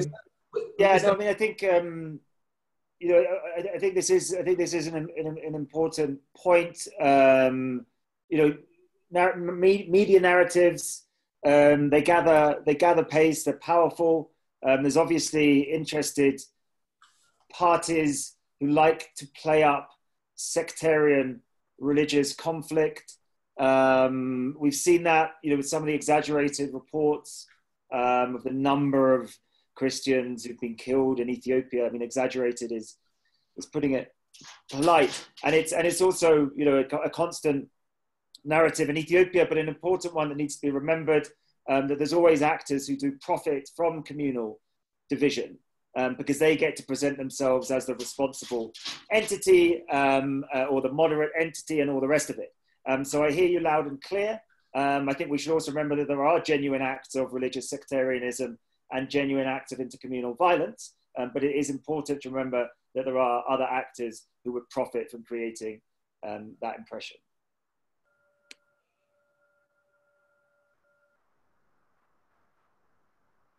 Thank you very much, David.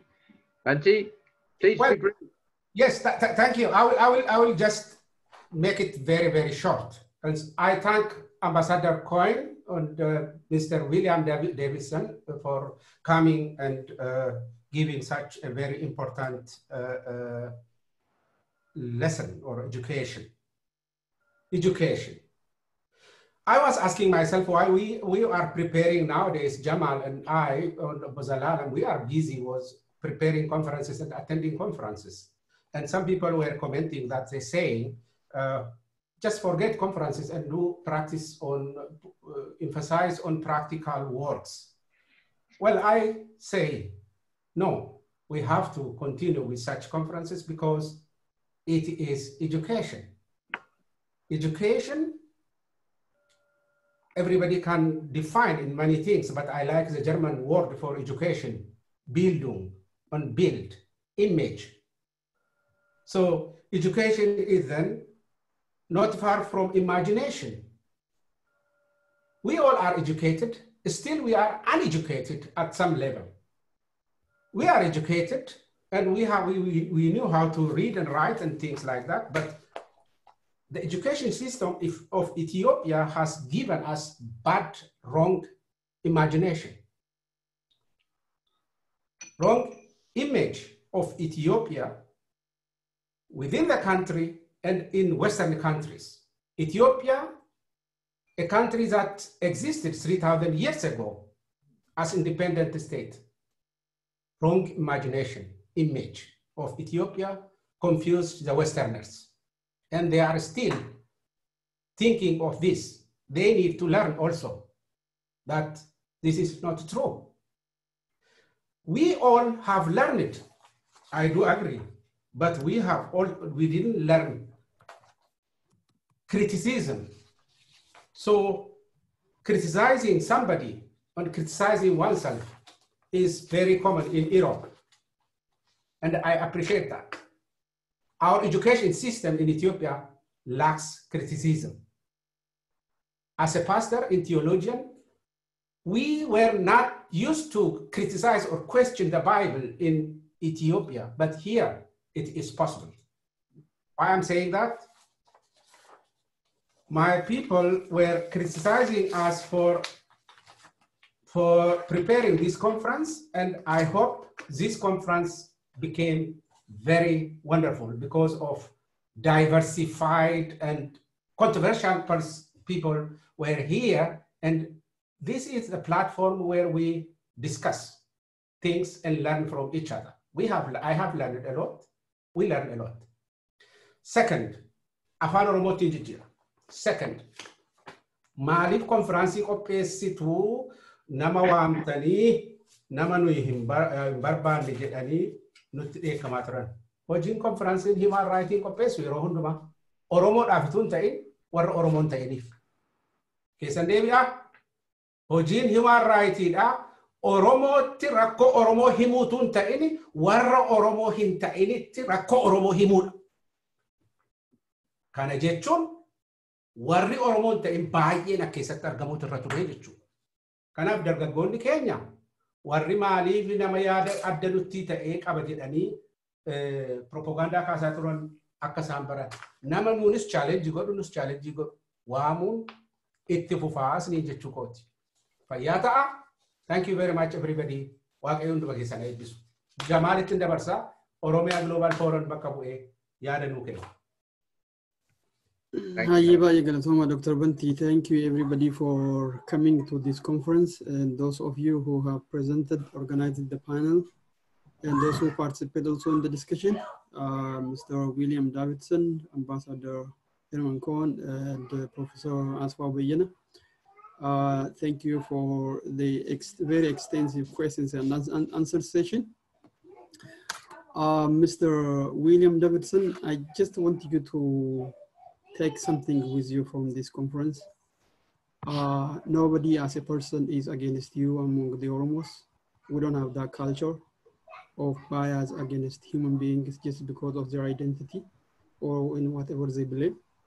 I think the problem why people are challenging this situation is a huge amount of biased reporting from Ethiopia, when the Oromos have been discriminated for over 150 years. We don't have our own independent media. We don't have the resources. Our people are arrested, being killed every day. That is not being reported as it is, but it is being reported as if Oromos are the killers, the violence, those who kill others are based on their religion and identity. And people are very much angry about this. It is not only the action of the Ethiopian government for the last 2 years, it is what is happening for the last 150 years against the Oromo and other marginalized population. And these people are expecting you to be the voice of really the victims, not to be on the side of those who are powerful, who are holding the power, or those who have been perpetrating killings and genocide for the last 150 years. And do not take the word Naftanya literally as you talk it, like as if it is being against the Amhara. Dr. Abiy, for example, is a Naftanya according to the definition of the Naftanya word itself. He is an Oromo by the background as an identity, but he's a Naftanya because Naftanya is a gun carrier who rules people by the gun. That is what it means. It's nothing more than that. It has nothing to do with language, culture, religion, but it is simply the system. So please, when Oromos are trying to explain the Naftanya system as one of the most brutal systems on the world, do not associate it with Amhara. It can be an Oromo person, it can be a white person or a black who carries a gun to kill civilians to have control and rule over them. More than that, in Ethiopia, it is mostly, the picture is like over 90% of the population, which are under the control of the central government, are the perpetrators of the killings. Please do not take side with that one. Try to find the truth, going to as much as possible to the countryside. The people are very peaceful. It is really the government which is causing all this problem, the army and the security forces. So we are expecting a genuine reporting from you in the opposite direction of what we have experienced in Ethiopia for so many years. And we don't want you to be seen as one of the enablers of the system which kills our people, which imprisons Oromo intellectuals, and which rapes Oromo women and kills children. So we want you to be really human, reporting what is happening in Ethiopia just the way it is. It is the poor which is being evicted from its land. Oromo farmers do not have anywhere to live today. They are becoming simply servants of others. They don't have any land where they can say, we can feed our kids. As you know, there is no any capital over there. They don't have money. They don't have any place to live. Thousands are living outside of their homes. They don't have any place, any protection. We want you to report all of these grievances rather than really focusing on the political part. The human part is what we are expecting you from people like you, who had the privilege to live in the free world, who grown up with a huge amount of privilege and resources. So we want you to look at really the grievances of the poor people who cannot say anything about themselves. So take the human side of what people are expecting from you, not really the political side of it. That is what I would say to you. Thank you so much for being present. And with the controversy with Awal, it is very natural that people can have different opinions. Awal was also one of the strong supporters of Dr. Abiy Ahmed's government when it came to power, but he dissociated from it because of the brutality of the government. You can see also that part of that can be an education for you as an individual person, because he changed his position looking at the fact is what the government is doing. And it is also okay for you to change your position, maybe against versus Awal himself or the government too. It's okay. So having said that, I want to say a little bit about Oromia Global Forum. Oromia Global Forum, for Mr. William Davidson especially, we are a coalition of about 45 Oromo organizations, civic organizations, professional organizations, as well as religious organizations or religion-based organizations. We are civic institution which stands for the right of the Oromo people, the human right. And we also defend the right of the Oromo people to defend themselves by any means they choose. We are not prescribing to the people to choose whether the peaceful means or any other means they wish. That is determined by the kind of oppression they face and they choose to face it. So the second part, the third part, what we would support is the right of the Oromo people for self-determination as an individual as well as a nation. So we welcome you to join us, to cooperate with us on supporting the right of the Oromo people and other marginalized populations in Ethiopia and outside of it. We would like to work with you, standing for truth and for the human rights. We are very much welcome. We don't, like you said, nobody is going to discriminate you because of your identity. We don't have that culture, basically. You know that Oromia encompasses almost every nation from Ethiopia. And in Oromia, all languages are spoken. In Oromia, all religions are practiced. You don't find that in Tigray or in Amhara area. So please consider the truth as facts, not the propaganda that is continuously propagated by Ethiopia, as well as it is media. You know, we don't have a lot of media. Please also stand for the voice of the Oromo. We don't have OMN now.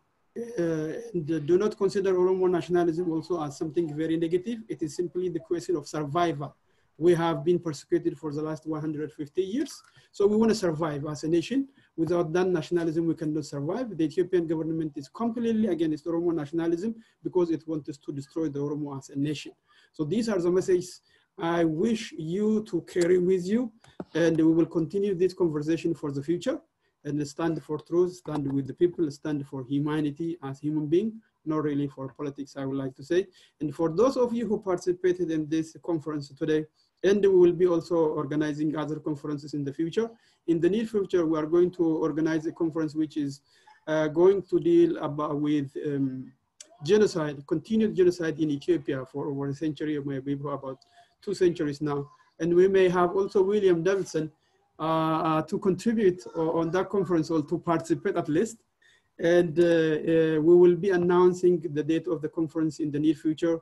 You all are invited. Please invite your friends, anybody who you know. And we are going to work with a lot of other human rights organizations, Oromo and non-Oromo organizations. Please come to our meetings and conferences. With this, I would like to end my remarks. Thank you everybody for participating, for being so wonderful, and for the organizers also for coordinating such a wonderful conference. And other human rights organizations, please join this team. Thank you so much. I conclude with this and give it back to Dr. Trevor Truman. Thank you. Thank you, Jamal. I wasn't expecting to speak again. Well, I would reiterate the thanks to everybody who's attended, especially William. Thank you very much.